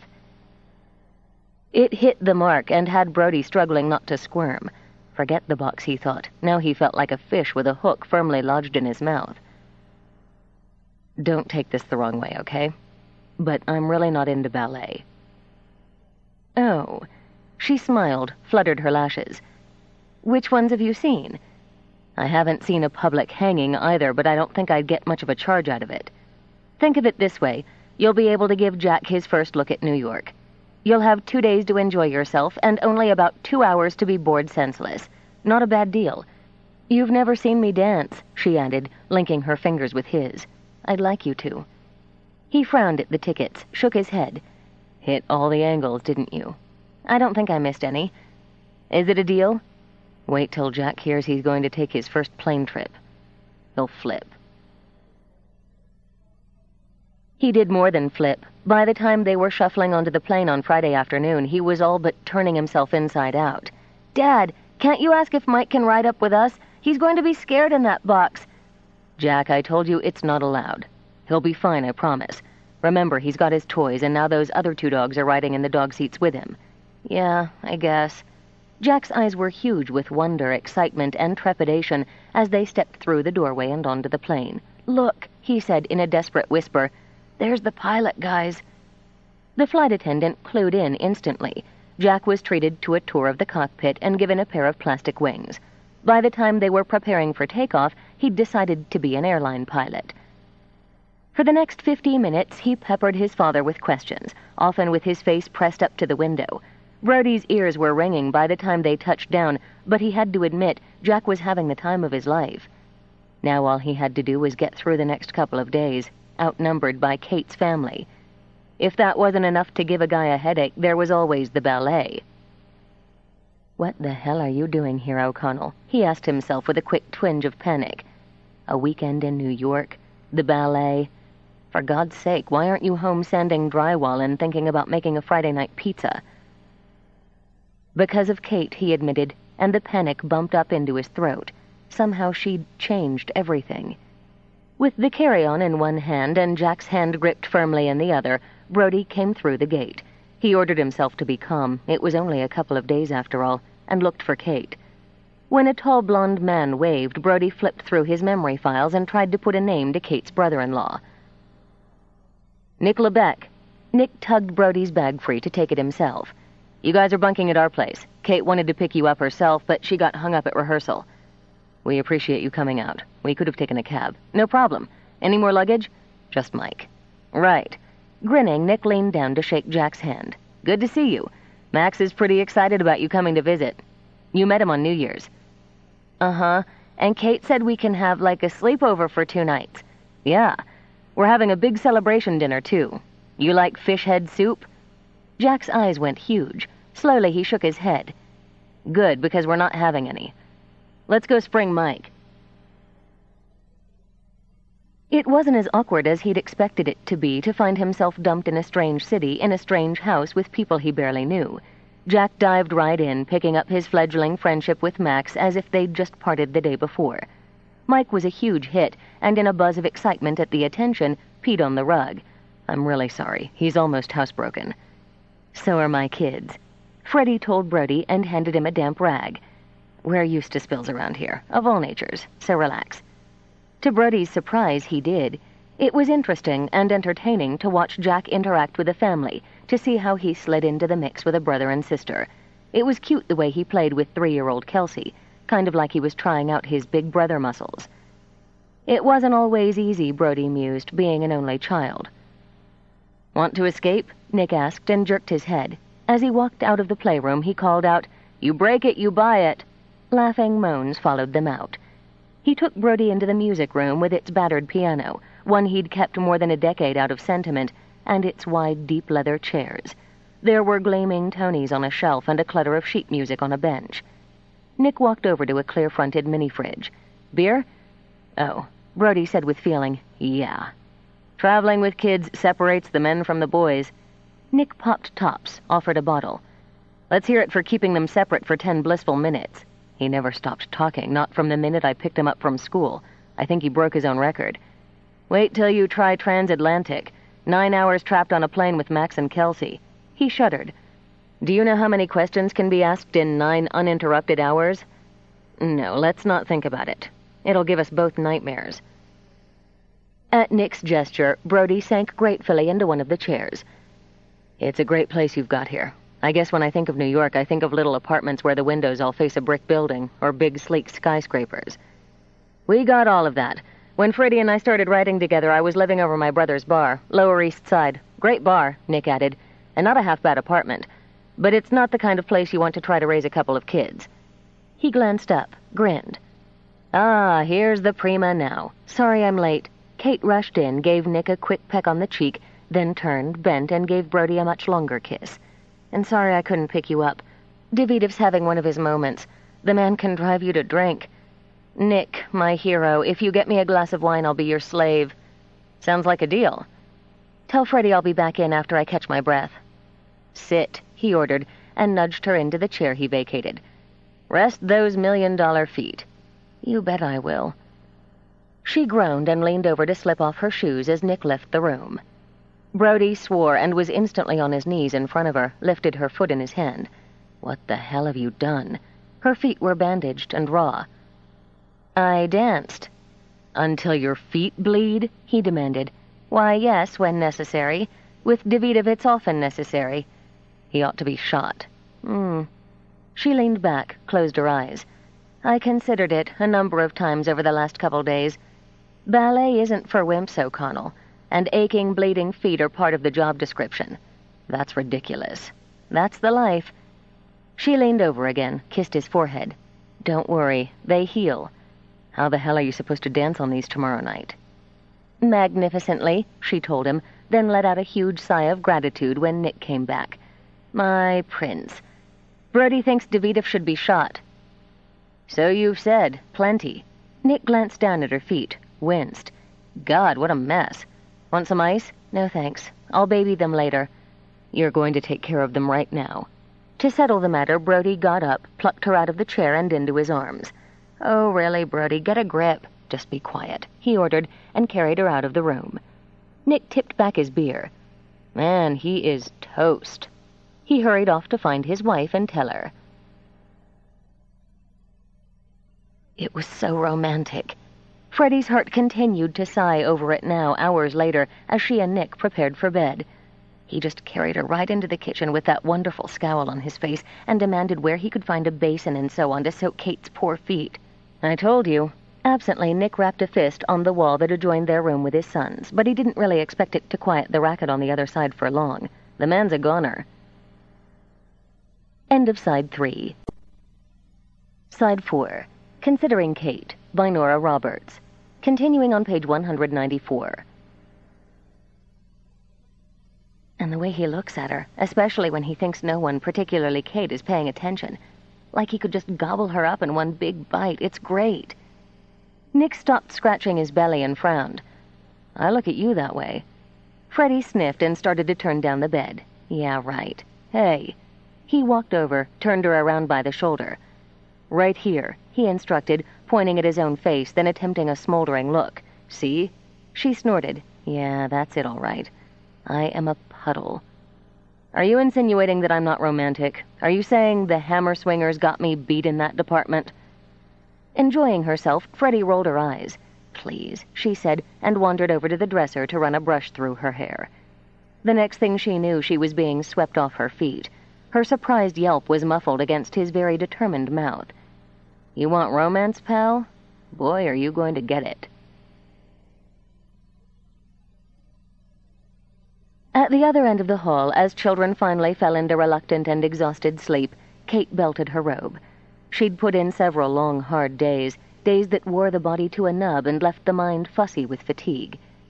But now, knowing Brody was just a few steps away, she was restless and needy. She imagined he'd consider sneaking into her room rude, but that didn't mean she couldn't sneak into his. She slipped from her room, walked quietly down the hall to peek in on the children. Even the dog, she noted, was sprawled out limply. Satisfied, she eased out again and made her way to Brody's door. No light shone under it. Well, if she had to wake him up, she had to wake him up. She opened it, a little creak of sound, and stepped in just as he turned from the window. He'd been thinking of her. Nothing new there, he admitted, and stood now wearing only his jeans loosened at the waist. His mouth went dry as he saw her reach behind and flip the lock. Kate, the kids. Out for the count. She'd bought the robe only the day before on an hour break, a ridiculous extravagance of peach-colored silk. But seeing the way his eyes darkened, hearing the way it whispered as she crossed the room, she considered it worth every penny. "I just checked on them," she said, and ran her hands up his chest. "And if they wake up, one of the four of us will take care of it." Taking in the view? "It's pretty spectacular." He took her hands. "I was just thinking I'd never be able to sleep tonight, knowing you were so close and not being able to touch you. Touch me now, and neither one of us will worry about sleep tonight." He wondered how he had ever considered resisting her. She was every fantasy, every dream, every wish, all silk and shadows. And she was real as that warm, yielding mouth, those long, sculpted arms. With her, all the years of emptiness, all the lonely nights were locked away. He slipped the silk from her shoulders and found only Kate beneath. Curves and muscle, sighs and trembles. He slid into the bed with her, and into that intimate world they created together. Perfumed flesh, soft stroking hands. She was a wonder to him, a smoky-eyed seductress who could beckon with a look, a strong-minded woman who refused to back down from a fight, an open-hearted friend with strong shoulders and a steady hand. He could no longer imagine what his life would be like if she stepped back out of it. Knowing it, finally admitting it to himself, he gathered her close and just held. "Brody." Kate brushed her fingers through his hair. His arms had tightened around her so fiercely she wondered why she didn't simply snap in two. "What is it?" "Nothing." He pressed his lips to the side of her neck and ordered himself not to think. "For God's sake, don't think now. It's nothing. I want you. It's like starving the way I want you." His mouth took hers now, hot, ravenous, burning away all thoughts, all reason. There was something different happening between them, something more, but he was whipping her over the edge so fast with a kind of quiet intensity that was kin to desperation. She could do nothing but feel, nothing but respond. Her heart, already lost to him, bounded like a deer. City lights glanced against the dark windows. The sounds of traffic hummed on the street below. Whatever life pulsed there meant nothing in this tangle of sheets and needs. She rose over him, slim and pale in the shadows. Her hair was a dark fall tumbling down her back, then sliding forward to curtain them both as she leaned down to kiss him. The scent of it, of her, surrounded him, drowned him. Then she took him in, one fluid move that encased him in heat. Twin moans merged, eyes locked. He reached for her, his hands sliding, slippery, up her body, over her breasts. She covered them with her own, holding him to her, and then she began to move. Slow, painfully and gloriously slow, so that each breath was a shudder. Pleasure slithered through the blood and began to pulse. He watched her as she took both of them higher, that graceful arch of body, that delicate line of throat. Her eyes closed as she lost herself, her arms lifted until her hands were buried in her own rich mass of hair. A sound rippled in her throat of pleasure rising. She began to drive him, drive herself, her hips like lightning. It was all speed and power now. With a kind of greedy glee they dragged each other toward the edge. Held there, held until madness had them leaping recklessly over. When she folded herself down to him, trembling still, his arms locked around her. "Love me," she thought. Her heart was raw with loving him. "Tell me, why won't you tell me?" He shifted her so that she could curl against him, so he could hold her there. "Will you stay?" Kate closed her eyes. Yes. They lay quiet in each other's arms, but neither slept for a long time. He woke, reaching for her. Confusion came first as he struggled to remember where he was. He was alone, in bed, in the dark. Groggy, he glanced over at a faint sound and saw Kate, in the faint wash of light through the window, slipping into her robe. "What is it?" "Oh, I didn't mean to wake you." Whispering, she stepped over to the side of the bed, bent down to kiss his cheek. "I have to go. Dance class." "Huh? You're teaching class in the middle of the night?" "I'm taking class, and it's not the middle of the night. It's nearly 6. He tried to clear his brain, but it objected to functioning on 4 hours sleep. "You're taking class? I thought you knew how to dance." "Smart Alec." "No, wait." He grabbed for her hand before she could move away. "Why are you taking class? And why are you taking it at 6 in the morning?" "I'm taking class because I'm a dancer, and dancers never really stop taking class. Certainly not if they're performing. And I'm taking it at 7 in the morning because I have a dress rehearsal at 11. Now go back to sleep." "Oh. Okay. Nick and Freddie are going to take you around later, wherever. Maybe you can drop by the theater." She waited for a response, then leaned down. "Well," she muttered, "you didn't have any trouble taking that particular order." She left him sleeping and went to prepare for a very long day. "Are you sure it's okay?" Brody looked dubiously at the motley crew approaching the stage door. 3 adults, 3 kids, and a small mixed-breed puppy. "Absolutely," Freddie assured him. "Kate cleared it." He still wasn't convinced, but he'd already discovered it was hard to argue with either Kimball sister, especially on 5 hours sleep. The kids had bounded awake by the time Kate was taking her class, and they'd created enough noise to wake the entire island of Manhattan. Anyone deaf enough to sleep through it would have been jolted awake by Mike's high, ferociously joyful barking. They'd had breakfast in a deli which had delighted Jack, then had proceeded to walk their feet off. The Empire State Building, souvenir shops, Times Square, souvenir shops, Grand Central Station, God help him, souvenir shops. Brody decided horning in on Kate's rehearsal wasn't such a bad idea after all. It was in a theater, and last time he checked, a theater had chairs. "Lips zipped," Nick warned, "or they'll kick us out. That goes for you too, Furball," he added, scratching Mike behind the ears. "Nothing like backstage." Freddie linked her hand with Nick as they entered. A woman behind a high counter glanced up over wire-rimmed glasses, scanned, then nodded. "Nice to see you, Ms. Kimball, Mr. Lebec. See you brought the crew." "Kate clear the way?" Freddie asked. She did. Any of these kids understand Russian? No. Good.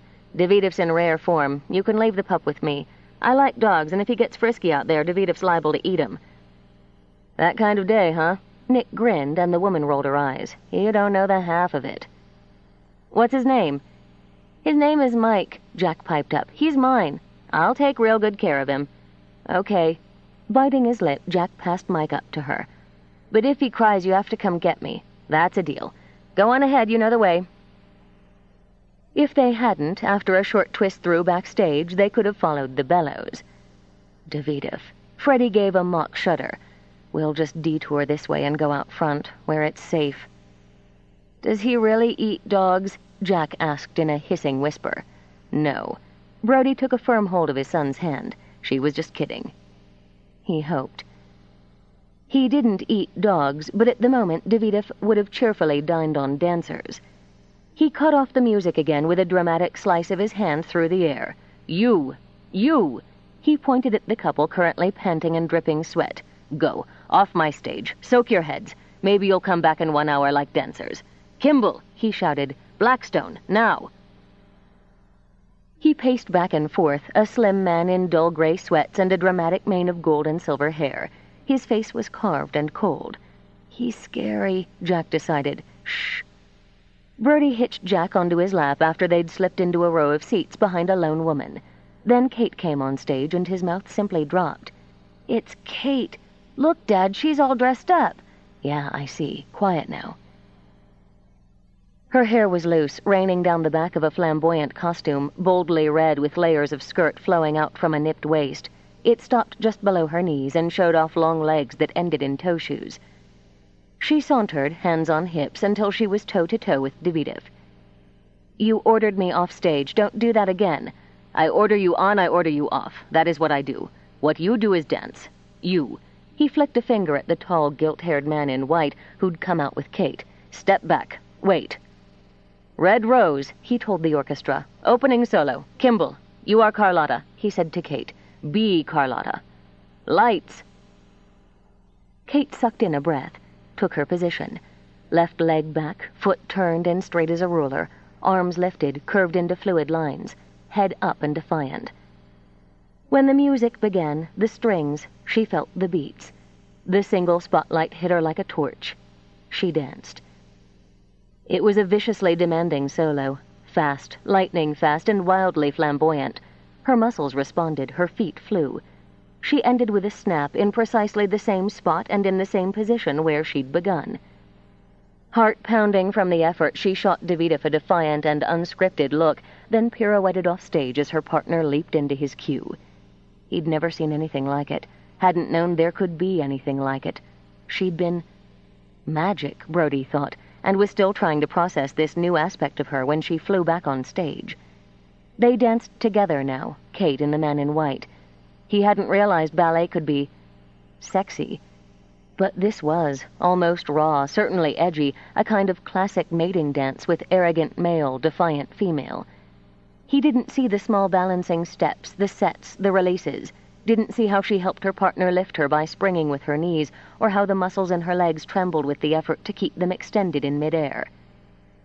He only saw the speed, the dazzle, the magic, and was jerked rudely out of the moment by the shout. Stop! Stop! Stop! Davidov threw up his hands. What is this? What is it? Do you have hot blood? Do you have passion? Or are you strolling through the park on Sunday? Where is the fire? I'll give you fire, Kate whirled on him. Good. He grabbed her at the waist. With me. Show me. He hoisted her up, even as she cursed him. She came down like a thunderbolt, hearing the music only in her head now, soaring into a series of jetés. He caught her again, spun her into a triple pirouette, then lifted her, lowering her until her head nearly brushed the stage. Sharp moves, challenges, and she was back en pointe, her eyes firing darts into his. There now. Do again. Stay angry. I hate you. Not me, him. He flicked a hand and brought the music back. What the hell does he want? Brody demanded, forgetting himself. Blood? The woman in the row ahead turned, gave him a dazzling smile. Yes, exactly. He always has. A difficult man, Davidov. Daddy says he ought to be shot, Jack added helpfully. Your father isn't alone in thinking that." She laughed, turning farther in her seat as the dancing and the cursing continued on stage. "He's harder, much harder, on the dancers who are the best. I used to dance with him myself, so I know. Did he yell at you?" "Yes, and I yelled right back. But I was a better dancer for it, and for him. He still made me very, very angry, though." "What did you do?" Jack's eyes were big as saucers. "Did you punch him in the nose?" "No. I married him." She grinned at Brody. "I'm Ruth Banyan. You must be a friend of Kate's." "Excuse me, I'd like to get my foot out of my mouth." "No, no." She let out a low, delighted laugh. "Davidov brings out the best and the worst. That's what makes him what he is. He adores Kate and is still mourning she's left the company." Ruth glanced back toward the stage. "Look at her, and you can see why." All right, enough." On stage, Davidov let out a windy sigh. "Go rest. Perhaps tonight you will find me some energy." The blood was pounding in Kate's ears. Her feet were screaming. But she had enough energy right now for a short tirade. When she was done and simply panting, Davidov lifted his eyebrow. "You think because I'm Russian I don't know when a Ukrainian calls me a man with the heart of a pig?" Her chin shot up. "I believe I said the face of a pig." She stalked off stage and left him grinning after her. "See?" Ruth smiled. "He adores her." Chapter 11. Kate was busy kissing the Russian when Brody came to her dressing room door after the evening performance. She was wearing a robe, short and red, and full stage makeup.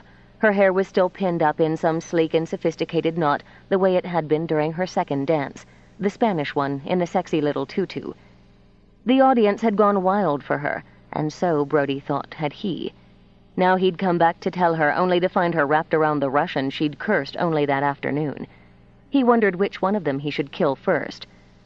"Sorry to interrupt." Kate merely turned her head, eyes brilliant, and beamed at him. "Brody." She held out a hand, but Davidov merely shifted his arm around her shoulders and eyed the intruder coolly. "This is the carpenter, the one who wants to shoot me? Now I think he wants to shoot me more. He doesn't like that I kiss you." "Oh, don't be silly."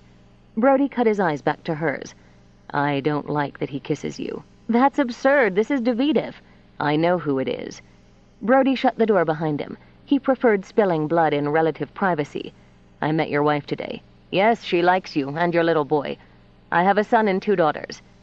Because he rarely resisted impulses, and it was delightful to watch the man's fury heat, Davidov kissed Kate's hair. "She knows, my wife, that I've come back to kiss this one. Who was," he continued, drawing back, his hand sliding down her arms to link with hers, "magnificent, who was perfect, who I don't forgive for leaving me." I felt magnificent. I felt perfect. Still so perfect none of the aches could push through. And I'm happy. Happy. He rolled his eyes to the ceiling. "As your director, what do I care if you're happy as long as you dance? As your friend," he heaved a sigh and kissed her hands. "I'm glad you have what you want." "We'll all end up a lot happier if you step back," Brody commented. Kate frowned. "Jealousy isn't attractive, and in this case certainly misplaced. Murder isn't attractive, but it really seems to fit." "1 minute," Davidov said dismissively to both of them. "You want to snarl at each other, wait until I finish. I wrote The Red Rose for my Ruth," he said to Kate. "My heart.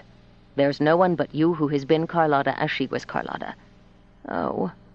Tears swirled into her eyes, spilled out. "Damn it, you are missed. So I insist you be very, very happy, or I will come to your West Virginia and drag you back." Now he cupped her face, spoke quietly in Russian. "You want this man?" She nodded. "Da. Well, then." He pressed his lips to her forehead, then turned to study Brody. "Me, I'm a man who loves his wife. You met her, so you should see that she is all I treasure. I kissed this one because she is also a treasure. If you had eyes in your head to watch her tonight, this you should also know." His eyes gleamed now in amused challenge. "Still, if I find another man kissing what's mine, I break his legs. But I'm Russian. I usually start with the arms. I'm Irish." Davidov's laugh was rich, and his face went brilliant. "I like him. Good." Satisfied, he slapped Brody on the shoulder on his way out the door. "Isn't he wonderful?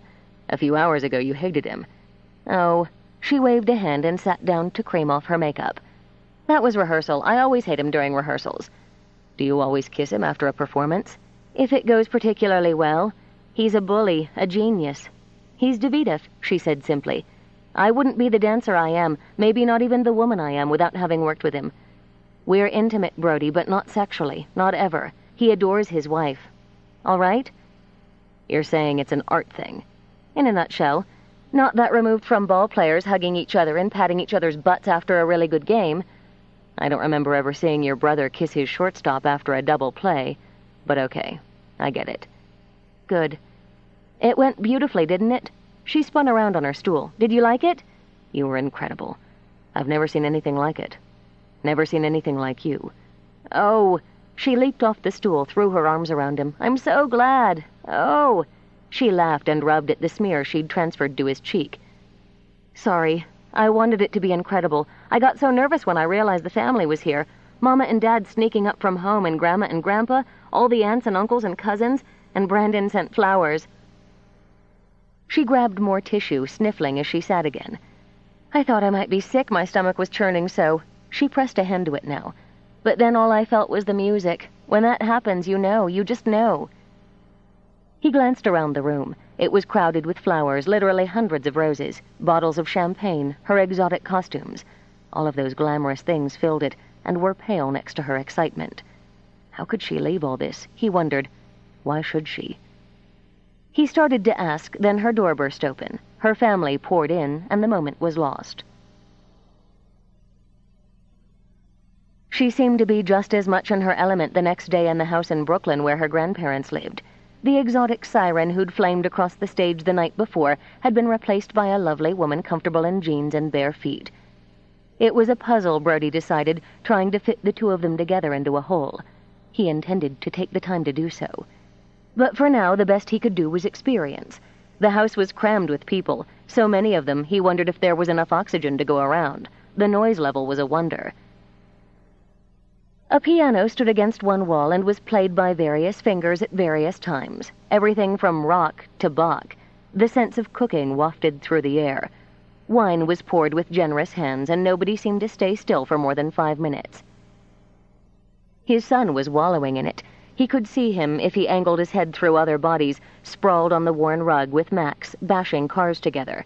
The last time he'd been able to spot Jack, he'd been sitting on Yuri's lap having what appeared to have been a serious conversation that had involved a number of gumdrops. And before that, he'd raced down the stairs in the wake of a couple of young teenagers. Since Brody hadn't seen him go up the stairs in the first place, he was trying to keep a closer eye on his son. He's fine. A woman with the trademark Stanislaskis looks, wild, bold, beautiful, dropped onto the couch beside him. Rachel, she said with a quick grin. Kate's aunt. Hard to keep us straight, isn't it? There are a lot of you. Rachel, he thought, trying desperately to remember the details. Kate's mother's sister, a judge, that's right. Married to the guy who owned the bar, and the guy who owned the bar was Nick's half-brother. Was it any wonder a man couldn't keep them lined up? You'll get the hang of it. That's my guy there. She gestured toward a tall man who had his arm hooked around the throat of a gangly boy with dark hair. Currently choking our son Gideon while he talks to Sydney, the exceptional redhead who's married to my brother Mick, and Laurel, Mick and Sydney's youngest. Mick's over there arguing with my other brother Alex, while Alex's wife Bess, the other exceptional redhead, appears to be discussing something of great importance with her daughter Carmen, and Nick and Freddie's Kelsey. The tall, handsome young man just coming out of the kitchen is Mick's oldest, Griff, who seems to have charmed some food out of my mother Nadia. Got that? You absorb that a while. She laughed and patted his knee, because there are so many more of us. Meanwhile, your son's fine, and you don't have a drink. Wine? Sure, why not? No, I'll get it. She patted him again and dashed off. Almost immediately, Griff plopped down and began to talk carpentry. That, at least, Brody had a handle on. Kate wound her way through the bodies, sat on the arm of the couch, and offered him one of 2 glasses of wine. Okay over here? Yeah, fine. I figure it's kind of like the Boy Scout rule. When you're lost, sit down in one spot and they'll find you. People drop down here, talk for a couple minutes, then move off. I'm starting to be able to keep them straight working it that way. Even as he spoke, Alex settled on the couch, propped his feet on the coffee table. So, Bess and I are thinking about adding a couple of rooms onto our weekend place. See? Brody said to Kate, then shifted. What did you have in mind? Kate left him to it and wandered into the kitchen. Her mother was at the table, putting the finishing touches on an enormous salad. Nadia was at the stove, supervising, as Mick's youngest son, Adam, stirred something in a pot. Need some more hands? Always too many hands in my kitchen, Nadia said. Her hair was snow-white now, a soft wave around a strong face lined with years, but her eyes danced with amusement as she patted Adam. There, you have done well. Go. But we're going to eat soon, right? We're starving. Very soon. Tell your brothers and sisters, your cousins, my table must be set. All right. He shot out of the room, shouting orders. He wants to be in charge, that one. Natasha laughed. Mama, they all want to be in charge. How's Brody holding up, Katie? He's talking with Uncle Alex. Kate snitched a crouton, then wandered to the stove to sniff at pots. Isn't he adorable? He has good eyes, Nadia said. Strong, kind, and he raises his son well. You show good taste. I learned from the best. She leaned over to kiss Nadia's cheek. Thank you for welcoming him. Nadia felt her heart sigh. Go, help set the table. Your young man and his little boy will think no one eats in this house. They'll soon find out differently. She snatched another crouton and kissed the top of her mother's head on the way out. Well, Nadia stared hard into a pot. We'll be dancing at her wedding. You're pleased with him? Of course. Natasha could barely see as she prepared to dress the salad. He's a good man. He makes her happy. And to be honest, I think if I could have chosen for her myself, it would have been Brody. Oh, Mama. Eyes drenched, Natasha looked over at the stove. She's my baby. I know. I know. Nadia hurried over for the hug, then offered Natasha one corner of her apron while she used the other to dry her eyes. By midweek, Kate was hard at work and anxious to open her doors for the first students. The studio itself was complete. The floors were smooth and gleaming, the walls glistening with mirrors. Her office was organized, the dressing areas outfitted. And now the front window was finished. Kimball School of Dance. She stood out on the sidewalk, her palms together and pressed to her lips, reading it over and over again. Dreams, she thought, came true. All you had to do was believe hard enough and work long enough. Oh, miss? Lost in her own joy, she turned, then blinked at the woman crossing the street. The woman, Kate remembered with a sinking stomach, who'd seen Brody cart her outside over his shoulder. Oh, yes. Hello. Hello. We didn't really meet before. The woman looked as uneasy as Kate and fiddled with the strap of her shoulder bag. I'm Marjorie Rowan. Kate Kimball. Yes, I know. Actually, I sort of know your boyfriend, too. The landlord's hired him a couple of times to see to things in my building. Ah, Kate said. Anyway, I picked up one of your brochures the other day from your mother's store. My little girl, she's 8. She's just been nagging me half to death about taking ballet classes.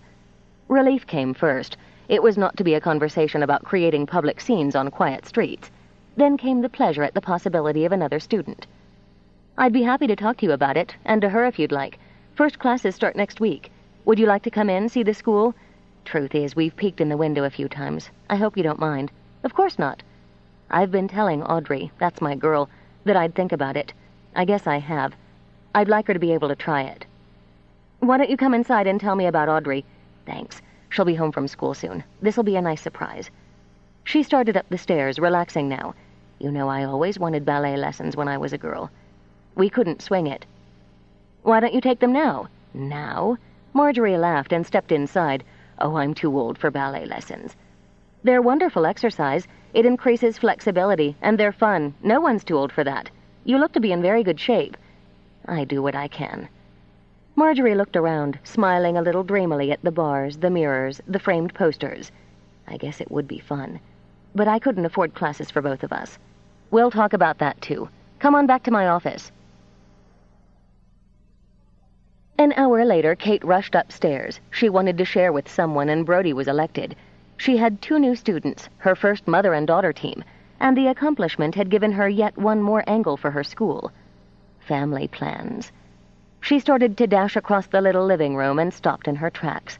Slowly, she turned a circle. It was done. She hadn't been paying enough attention, she decided, and the progress had zipped right by her.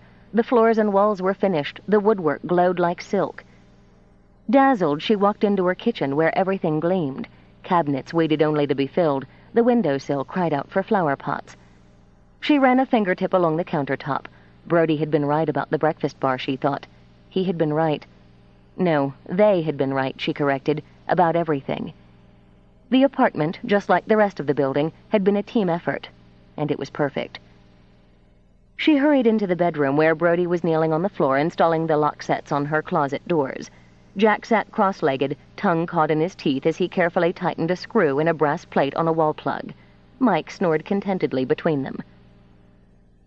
"There's nothing quite like watching men at work." They glanced up and made her heart sing. "Hello, handsome Jack." "We're punching out," he told her. "I got to come help because Rod and Carrie had to go to the dentist. I went already, and no cavities. Good for you."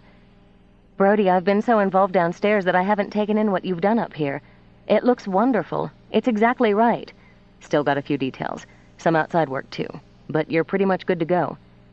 But he didn't have that lift of satisfaction he usually experienced toward the end of a job. He'd been depressed for days. "I love it." She crouched down as Mike woke and gambled over to greet her. "And I just signed 2 more students. Now if I could just find a couple of handsome men who'd like to go out and celebrate, it would really round things off. We'll go." "Jack, it's a school night." "I was thinking about an early dinner," Kate improvised as Jack's face fell. "Burgers and fries at Chez McD." "She means McDonald's," Jack explained, then fell on his father's back, hugging fiercely. "Please, can we?" Cornered again, Brody thought. Pretty tough for a guy to turn down a fancy meal like that. "He means yes." Jack swung over to Kate and hugged her legs. "Can we go now?" "I got some things to finish up here." Brody pushed his hair back and just looked at her. He'd been doing that quite a bit, Kate thought, since they'd come back from New York, looking at her, and looking at her differently somehow. Differently enough to have frogs leaping in her belly again. "An hour okay with you?" he asked. "Perfect.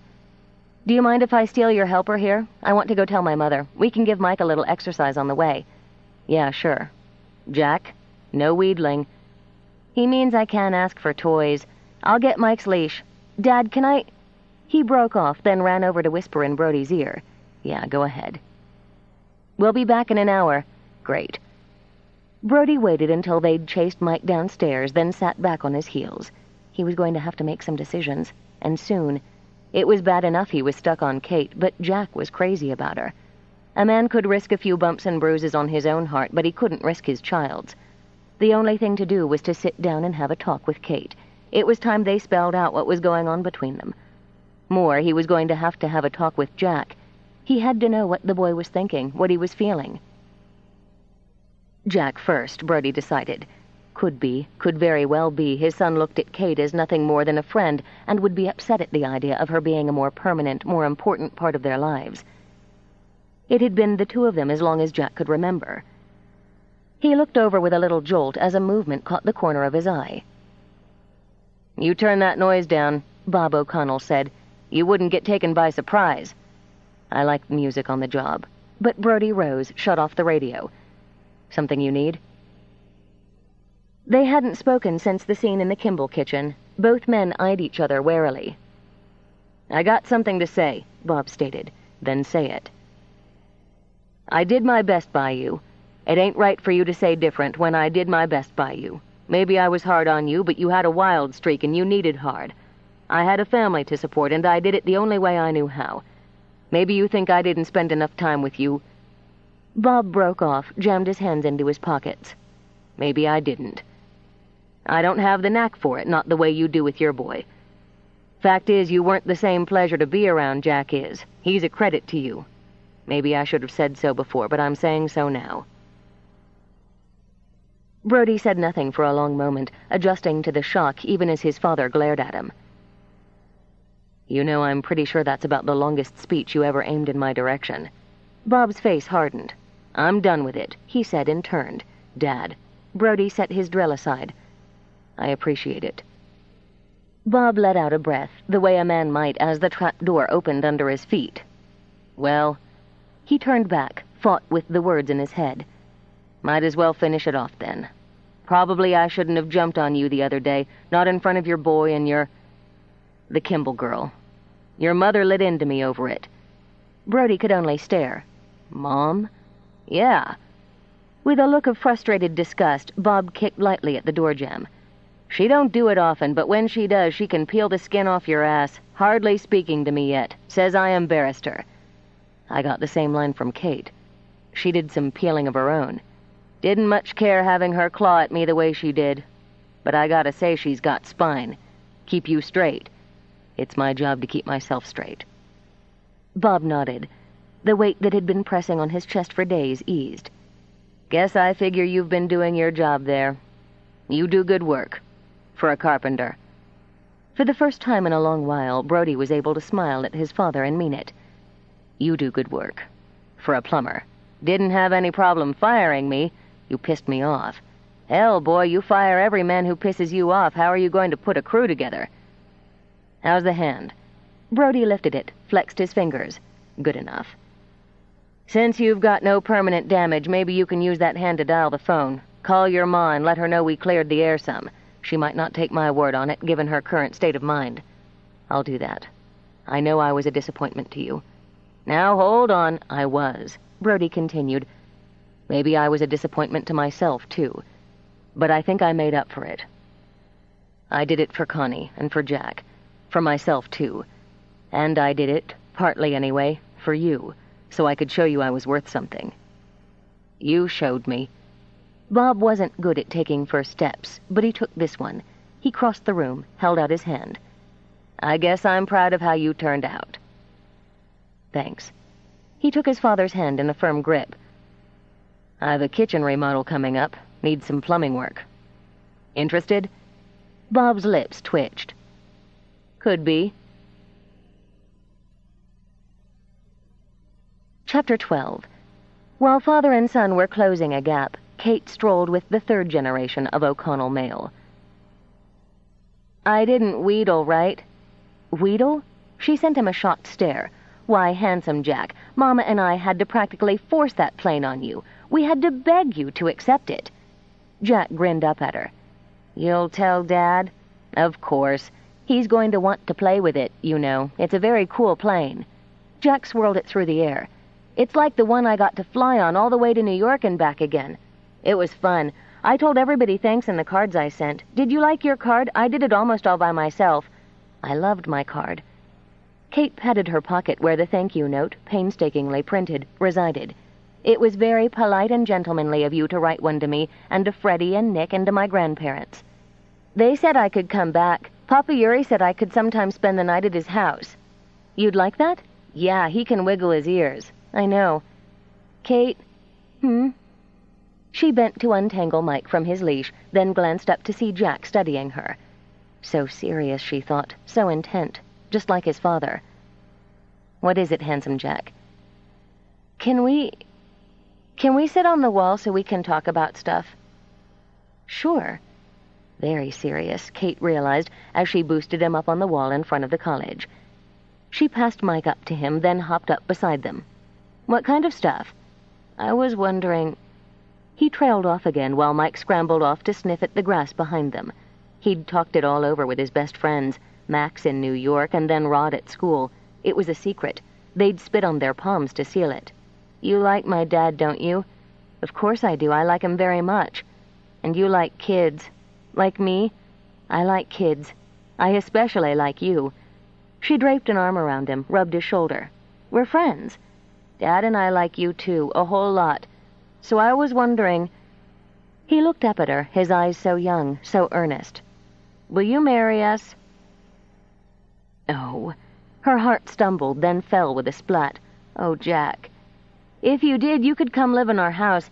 Dad's fixing it up good, and we have a yard and everything, and we're going to plant a garden soon. In the mornings you could have breakfast with us, then drive to your school and teach people how to dance. Then you could drive home. It's not real far. Staggered, she laid her cheek on top of his head. Oh, boy. Dad's really nice, Jack rushed on. He hardly ever yells. He doesn't have a wife anymore because she had to go to heaven. I wish she didn't, but she did. I know. Oh, baby. Maybe Dad's afraid to ask you in case you go to heaven, too. That's what Rod thinks. Maybe. But you won't, will you? Jack. She fought back tears and cupped his face. I plan to stay here for a very long time. Have you talked to your father about this? Nuh-uh, 'cause you're supposed to ask the girl. That's what Max said. The boy has to ask the girl. Me and Dad'll buy you a ring, 'cause girls need to have one. I won't mind if you kiss me, and I'll be really good. You and Dad can make babies like people do when they get married. I'd rather have a brother, but if it's a sister, that's okay. We'll love each other and everything. So will you please marry us? In all her dreams and fantasies, she'd never imagined being proposed to by a 6-year-old boy while sitting on a wall on an afternoon in early spring. Nothing could have been more touching, she thought, more lovely. Jack, I'm going to tell you a secret. I already love you. You do? Yes, I do. I already love your dad, too. I'm going to think really hard about everything you said, really hard. That way, if I say yes, you're going to know absolutely that it's what I want more than anything else in the whole world. If I say yes, you wouldn't just be your dad's little boy anymore. You'd be mine, too. Do you understand that? He nodded, all eyes. You'd be my mom, right? Yes, I'd be your mom. Okay, would you? I'm going to think about it. She pressed her lips to his forehead, then hopped down. Will it take a long time to think? She reached up for him. Not this time. She held him close before she set him on his feet. But let's keep this a secret a little while longer, while I do. She gave it almost 24 hours. After all, she was a woman who knew her own mind. Maybe the timing wasn't quite perfect, but it couldn't be helped. Certainly the way things were tumbling weren't in the nice, neat, logical row she'd have preferred. But she could be flexible. When she wanted something badly enough, she could be very flexible. She considered asking Brody out for a romantic dinner for two, rejected it. A proposal in a public restaurant would make it too difficult to pin him down, should it become necessary. She toyed with the idea of waiting for the weekend, planning that romantic dinner for two at Brody's house, candlelight, wine, seductive music. That was her next rejection. If Jack hadn't spilled the beans by then, she very likely would herself. It wouldn't be exactly the way she'd pictured it. There wouldn't be moonlight and music, with Brody looking deep into her eyes as he told her he loved her, asked her to spend her life loving him. Maybe it wouldn't be perfect, but it would be right. Atmosphere didn't matter at this point, she told herself. Results did. So why wait? She started upstairs. It was good timing after all, she realized. He was just finishing the job that had brought them together. Why not propose marriage in the space they had, in a very real way, made together? It was perfect. Convinced of it, Kate was very displeased to find the rooms over the school empty. Well, where the hell did you go? She fisted her hands on her hips and paced. School bus, she remembered, spinning for the door. It was one of his days to pick up Jack. She glanced at her watch as she sprinted down the stairs. He couldn't have been gone more than a few minutes. Hey, where's the fire? Spence caught her as she leaped down the last steps. Dad, sorry, gotta run. I need to catch Brody. Something wrong? No. She gave him a quick kiss on the cheek and wiggled free. I need to ask him to marry me. Oh, well, whoa! She was younger, faster, but parental shock shot him to the door in time to snag her. What did you say? I'm going to ask Brody to marry me. I've got it all worked out. Katie, I love him. I love Jack. Dad, I don't have time to explain it all, but I've thought it through. Trust me. Just catch your breath and let me... But he looked at her face, into her eyes. Stars, he thought. His little girl had stars in her eyes. He hasn't got a prayer. Thanks. She threw her arms around her father's neck. Wish me luck anyway. Good luck. He let her go, then watched her run. Bye, baby, he murmured.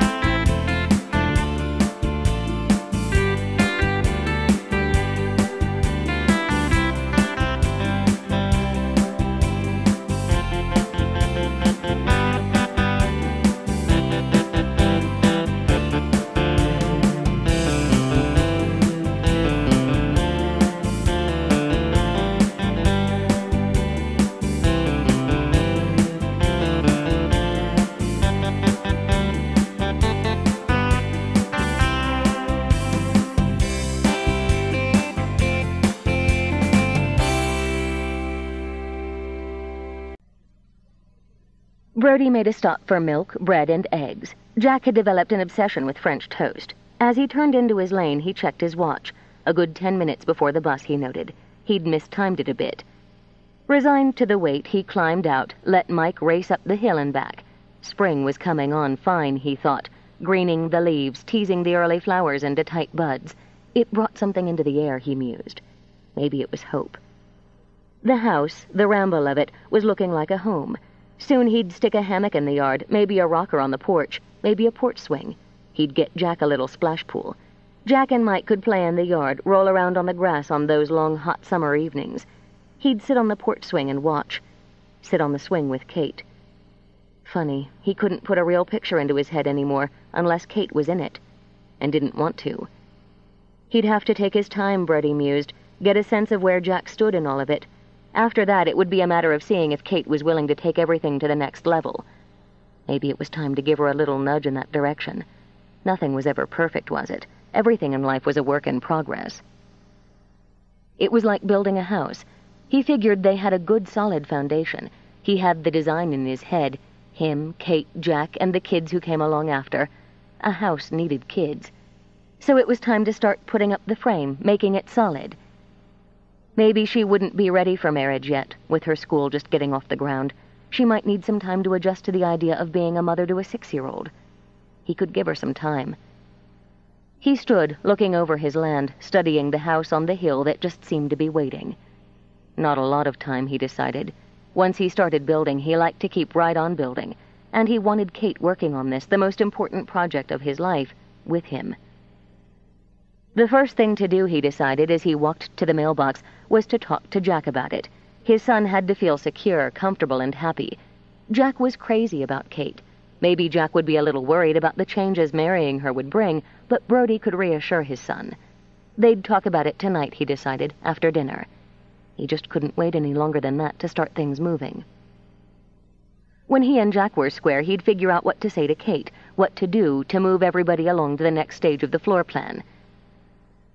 He got the mail out of the box and was sifting through it on the way back to the truck when Kate pulled in beside him. "Hey." Surprised, he tossed the mail into the cab of his truck. "Didn't expect to see you out this way today."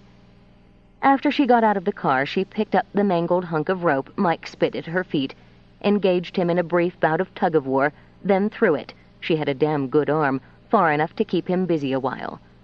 Watching her playing with the dog, all Brody could think about was that he couldn't wait very long. "I just missed you at the school," she told him. "Problem there?" "No, not at all." "No problem anywhere." She walked to him and slid her hands up his chest, a habit that never failed to pump up his heart rate. "You didn't kiss me goodbye." "Your office door was closed. I figured you were busy." "Kiss me goodbye now." She brushed her lips over his, arched a brow when he kept it light, and started to ease back. "Do better." "Kate, the bus is going to come along in a couple minutes." "Do better," she murmured, and melting against him shifted the mood. He fisted a hand in the back of her shirt, another in her hair, and indulged both of them. That's more like it." "It's spring," she added, tipping back so that she could see his face. "Do you know what a young man's fancy turns to in spring? Besides baseball." He grinned at her. "Plowing?" She laughed, linking her fingers behind his neck. Yeah, the frogs were still jumping, but she liked it. "All right. Do you know what a young woman's fancy turns to? What this young woman's fancy turns to?" "Is that what you came out here to tell me?" "Yes, more or less." "Brody..." She nibbled her bottom lip, then just blurted it out. "I want you to marry me." He jerked, froze. There was a buzzing in his ears, a hive of wild bees. He had to be hearing things, he decided. Had to. She couldn't have just asked him to marry her when he'd spent the last 5 minutes trying to figure out how and when to ask her. To get his bearings, he retreated a step. "It's not very flattering for you to gape at me as though I'd just hit you over the head with a 2x4. Where did this come from? Maybe he was just dreaming. But she looked real. She'd tasted real. And the thundering of his own heart wasn't the least bit dreamlike. Besides, in his dreams, he asked her. Damn it. A woman doesn't just walk up to a man in the middle of the day and ask him to marry her. Why not? Because... How was he supposed to think of reasons with all those bees in his head? Because she doesn't. "Well, I just did." She felt her temper sizzle into her throat and managed to swallow it. Her fingers shook slightly as she lifted them to begin ticking off points. We've been seeing each other exclusively for months. We're not children. We enjoy each other. We respect each other. It's a natural and perfectly logical progression to consider marriage. He needed to take control back, he realized, right here, right now. You didn't say let's consider marriage, did you? You didn't say let's discuss it. Which had been his plan if she'd given him the chance. There are a lot of factors here besides two people who enjoy and respect each other. And love each other, he thought. God, he loved her. But he needed to know what they wanted for the future, separately, together, as a family. There were things they were just going to have to set straight once and for all. Of course there are, she began. But let's start with you. Right now you're free to pick up your dance career anytime you want. There's nothing stopping you from going back to New York, back on stage. My school is stopping me. I made that decision before I met you. Kate, I saw you. I watched you up there, and you were a miracle. Teaching's never going to give you what that gave you. No, it's not. It's going to give me something else. The something else I want now. I'm not a person who makes decisions lightly, Brody. When I left the company to come back here, I knew what I was doing. What I was leaving behind, what I was moving toward. If you don't trust me to make a commitment, then stand by it. You don't know me. It's not a matter of trust, but I wanted to hear you say it, to me, just like that. You say you mean to stay, you mean to stay.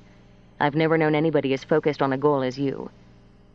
He'd thought moments before he'd known how he would handle this, the steps he'd take toward asking her to share his life, building on that foundation. Now the woman had finished nailing on the trim and wanted a wreath for the door. She was going to have to back up a few steps because he built to last. I've got something more than a career decision to consider. I've got Jack. Everything I do or don't do involves Jack. Brody, I'm perfectly aware of that. You know I am. I know he likes you, but he's secure the way things are, and he needs to be sure of me. Kate. God, he's only ever had me. Connie, she got sick when he was only a few months old. Between doctors and the treatments and the hospitals. Oh, Brody. She could imagine it too well. The panic, the upheaval, the grief. She couldn't really be there for him, and I was just trying to hold it all together. The world was falling apart on us, and I had nothing extra to give Jack. The first 2 years of his life were a nightmare. And you've done everything you can to give him a happy and normal life. Don't you see how much I admire that, how much I respect it? Flustered, he stared at her. He'd never thought of parenting as admirable. It's what I'm supposed to do. Thinking of him first, that's how it has to be. It's not just you and me, Kate. If it were... But it's not. A change like this, a life-altering one. He has to be in on it. And who's saying differently? She demanded. Well, damn it. I can't just go tell him I'm getting married just like that. I need to talk to him about it, prepare him. So do you. That's the kind of thing you'd be taking on. He needs to be as sure of you as he is of me. For heaven's sake, O'Connell, don't you think I've taken all of that into account? You've known me for months now. You ought to be able to give me more credit. It's not a matter of... It was Jack who asked me to marry you in the first place. Brody stared into her flushed and furious face, then held up his hands. I have to sit down. He backed up, dropped down on a flattened stump. Because the dog was shoving the rope into his lap, Brody tossed it. What did you just say? Am I speaking English? She demanded. Jack proposed to me yesterday. Apparently he doesn't have as much trouble making up his mind as his father. He asked me to marry you, both of you, and I've never had a lovelier offer. Obviously I'm not going to get one from you. You would have if you'd waited a couple of days, he muttered under his breath. So are you doing this to make Jack happy? Listen up. However much I love that child, I wouldn't marry his boneheaded father unless I wanted to. He happens to think we'd all be good for each other. I happen to agree with him. But you can just sit there like a bump on that log. Not only had Kate beat him to the punch, Brody thought, his 6-year-old son had crossed the finish line ahead of him. He wasn't sure if he was annoyed or delighted. Maybe I wouldn't be if you hadn't snuck up on me with this. Snuck up on you? How could you not see? I've done everything but paint a heart on my sleeve. Why haven't I moved my things out of storage and into that apartment, Brody? An organized, practical woman like me doesn't ignore something like that unless she has no intention of ever living there. He got to his feet. I figured you just wanted... I don't know. Why have I squeezed every minute I could manage out of the last few months to spend with you or with you and Jack? Why would I come here like this, toss away my pride and ask you to marry me? Why would I do any of those things unless I loved you? You idiot! She whipped around and stomped off toward her car while tears of hurt and fury sparkled in her eyes. There was a fist squeezing his heart, brutally. "Kate, if you get in that car, I'm just going to have to drag you out again. We're not finished." She stopped with her hand on the door. "I'm too angry to talk to you now." "You won't have to do that much talking. Sit," he said, and gestured to the stump. "I don't want to sit, Kate." She threw up her hands, stalked over, and sat. "There, happy?"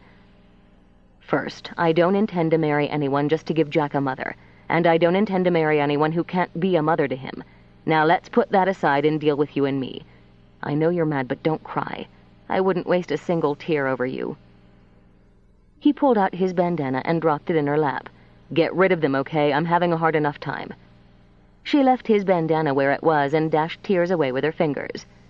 "Okay, this is a box." He pointed at the ground. "Everything we've just said is going into this box, and I'm closing the lid. We can open it later on, but we start fresh right here and right now. As far as I'm concerned, you can nail the lid on it and throw the entire thing into a pit." "I was going to talk to Jack tonight," he began, see how he felt about some changes. "I figured he'd have liked the idea. I know my kid pretty well. Not as well as I assumed, since he's going around proposing to my woman behind my back." "Your woman?" "Quiet," he said mildly. "If you'd been quiet a little while longer, we'd have started out this particular area of discussion more like this." He moved closer, took her lifted chin in his hand. "Kate, I'm in love with you." "No, you just sit there," he told her as she started to rise. "I was trying to work out how I'd do this right before you drove up." She let out a long breath. "Oh." As her heart began to thud, she shifted her gaze to the ground. "Is the lid on that box really tight?" "Yeah, it's really tight." "Okay." She had to close her eyes a moment, try to clear her head, but the thrill racing through her refused to let her think straight. And that, she decided, was perfect. Just perfect. "Would you mind starting again?" she asked him, "with the I love you part?" "Sure." "I love you. I started sliding the first minute I saw you. Kept thinking I'd get my balance back, that you couldn't be for me. Every once in a while I'd start sliding fast. I had to pull myself back. I had lots of reasons to. I can't think of a single one of them right now, but I had them." "I was for you, Brody, just like you were for me." "That night in your sister's house, I couldn't pull myself back anymore. I just dropped off the edge in love with you. I'm still staggering the next day when I see you dance. Not like I saw you that day in your school where it was pretty and like a dream, but strong and powerful. That messed me up some again." He crouched down in front of her. "Kate, a few minutes ago I was standing here putting a picture in my mind. I do that sometimes. You and me sitting on a porch swing I still have to buy." Tears wanted to come again, but she held them back. "I like that picture." "Me too." "See, I was figuring we were building a house, not the kind up the hill there, a kind of relationship house. I take my time building things because it's important to build them right, to build them to last. And I rushed you. Yeah, you rushed me. Something else I figured out. Two people don't always have to move at the same pace for them to end up at the same place. The right place." A tear escaped. "This is the right place for me." She framed his face with her hands. "I love you, Brody. I want—" "No, you don't. I'm making the moves here." He drew her to her feet. "See that house up there on the hill?" "Yes." "Needs work, but it's got potential. That dog chasing his tail in the yard's just about housebroken. I've got a son who's coming home from school on a bus that's running late. He's a good boy. I want to share all of that with you. And I want to come to your school sometimes just to watch you dance. I want to make babies with you. I think I'm good with them." "Oh, Brody." "Quiet. I'm not finished. Come summer, I want to sit out in the garden we'll plant together. You're the only one I want to have all that with." "Oh, God, just ask me before I fall apart and can't even answer you." "You're pushy. I like that about you. Marry me, Kate." He touched his lips to hers. "Marry me." She couldn't answer, could only lock her arms around him. Her heart poured into the kiss and gave him more than words. The dog began to yip and race in desperate circles around them. Clinging to Brody, Kate began to laugh. "I'm so happy." "I still wouldn't mind hearing you say yes." She tipped her head back, started to speak, and the rude blast of the school bus's air brakes drowned out her words. She turned, sliding her arm around Brody's waist, and watched Jack burst out the door.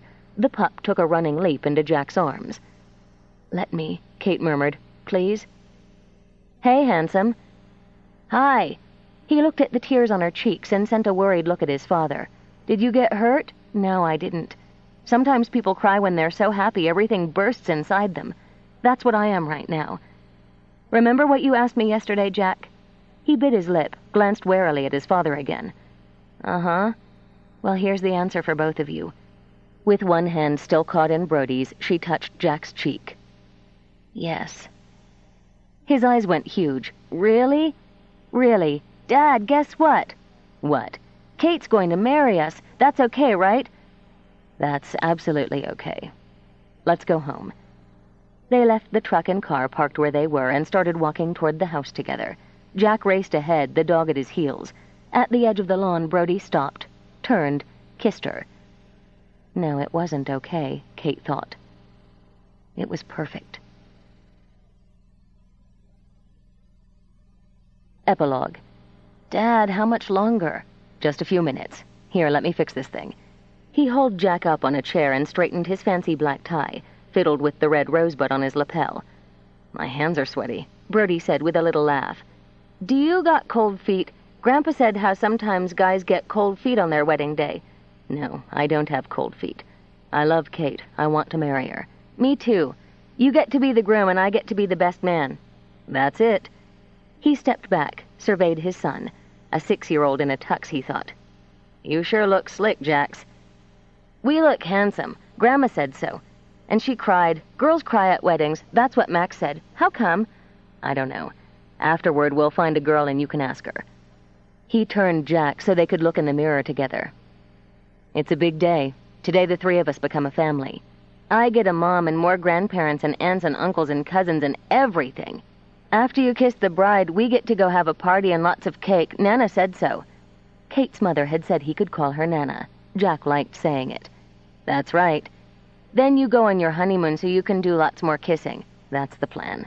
We're going to call Jack and send you postcards, he added, trying not to fret about going away without his boy. Uh-huh, and when you come back, we'll all live together. Rod said you and Kate are going to make a baby on your honeymoon. Are you? Oh, boy. Kate and I will have to talk about that. I can call her mom now, can I? Brody shifted his gaze back to Jack's in the mirror. Yeah. She loves you, Jack. I know. Jack rolled his eyes. That's why she's marrying us. Brandon opened the door to see the groom and his best man grinning at each other. You guys ready? Yeah. Come on, Dad. Come on, let's get married.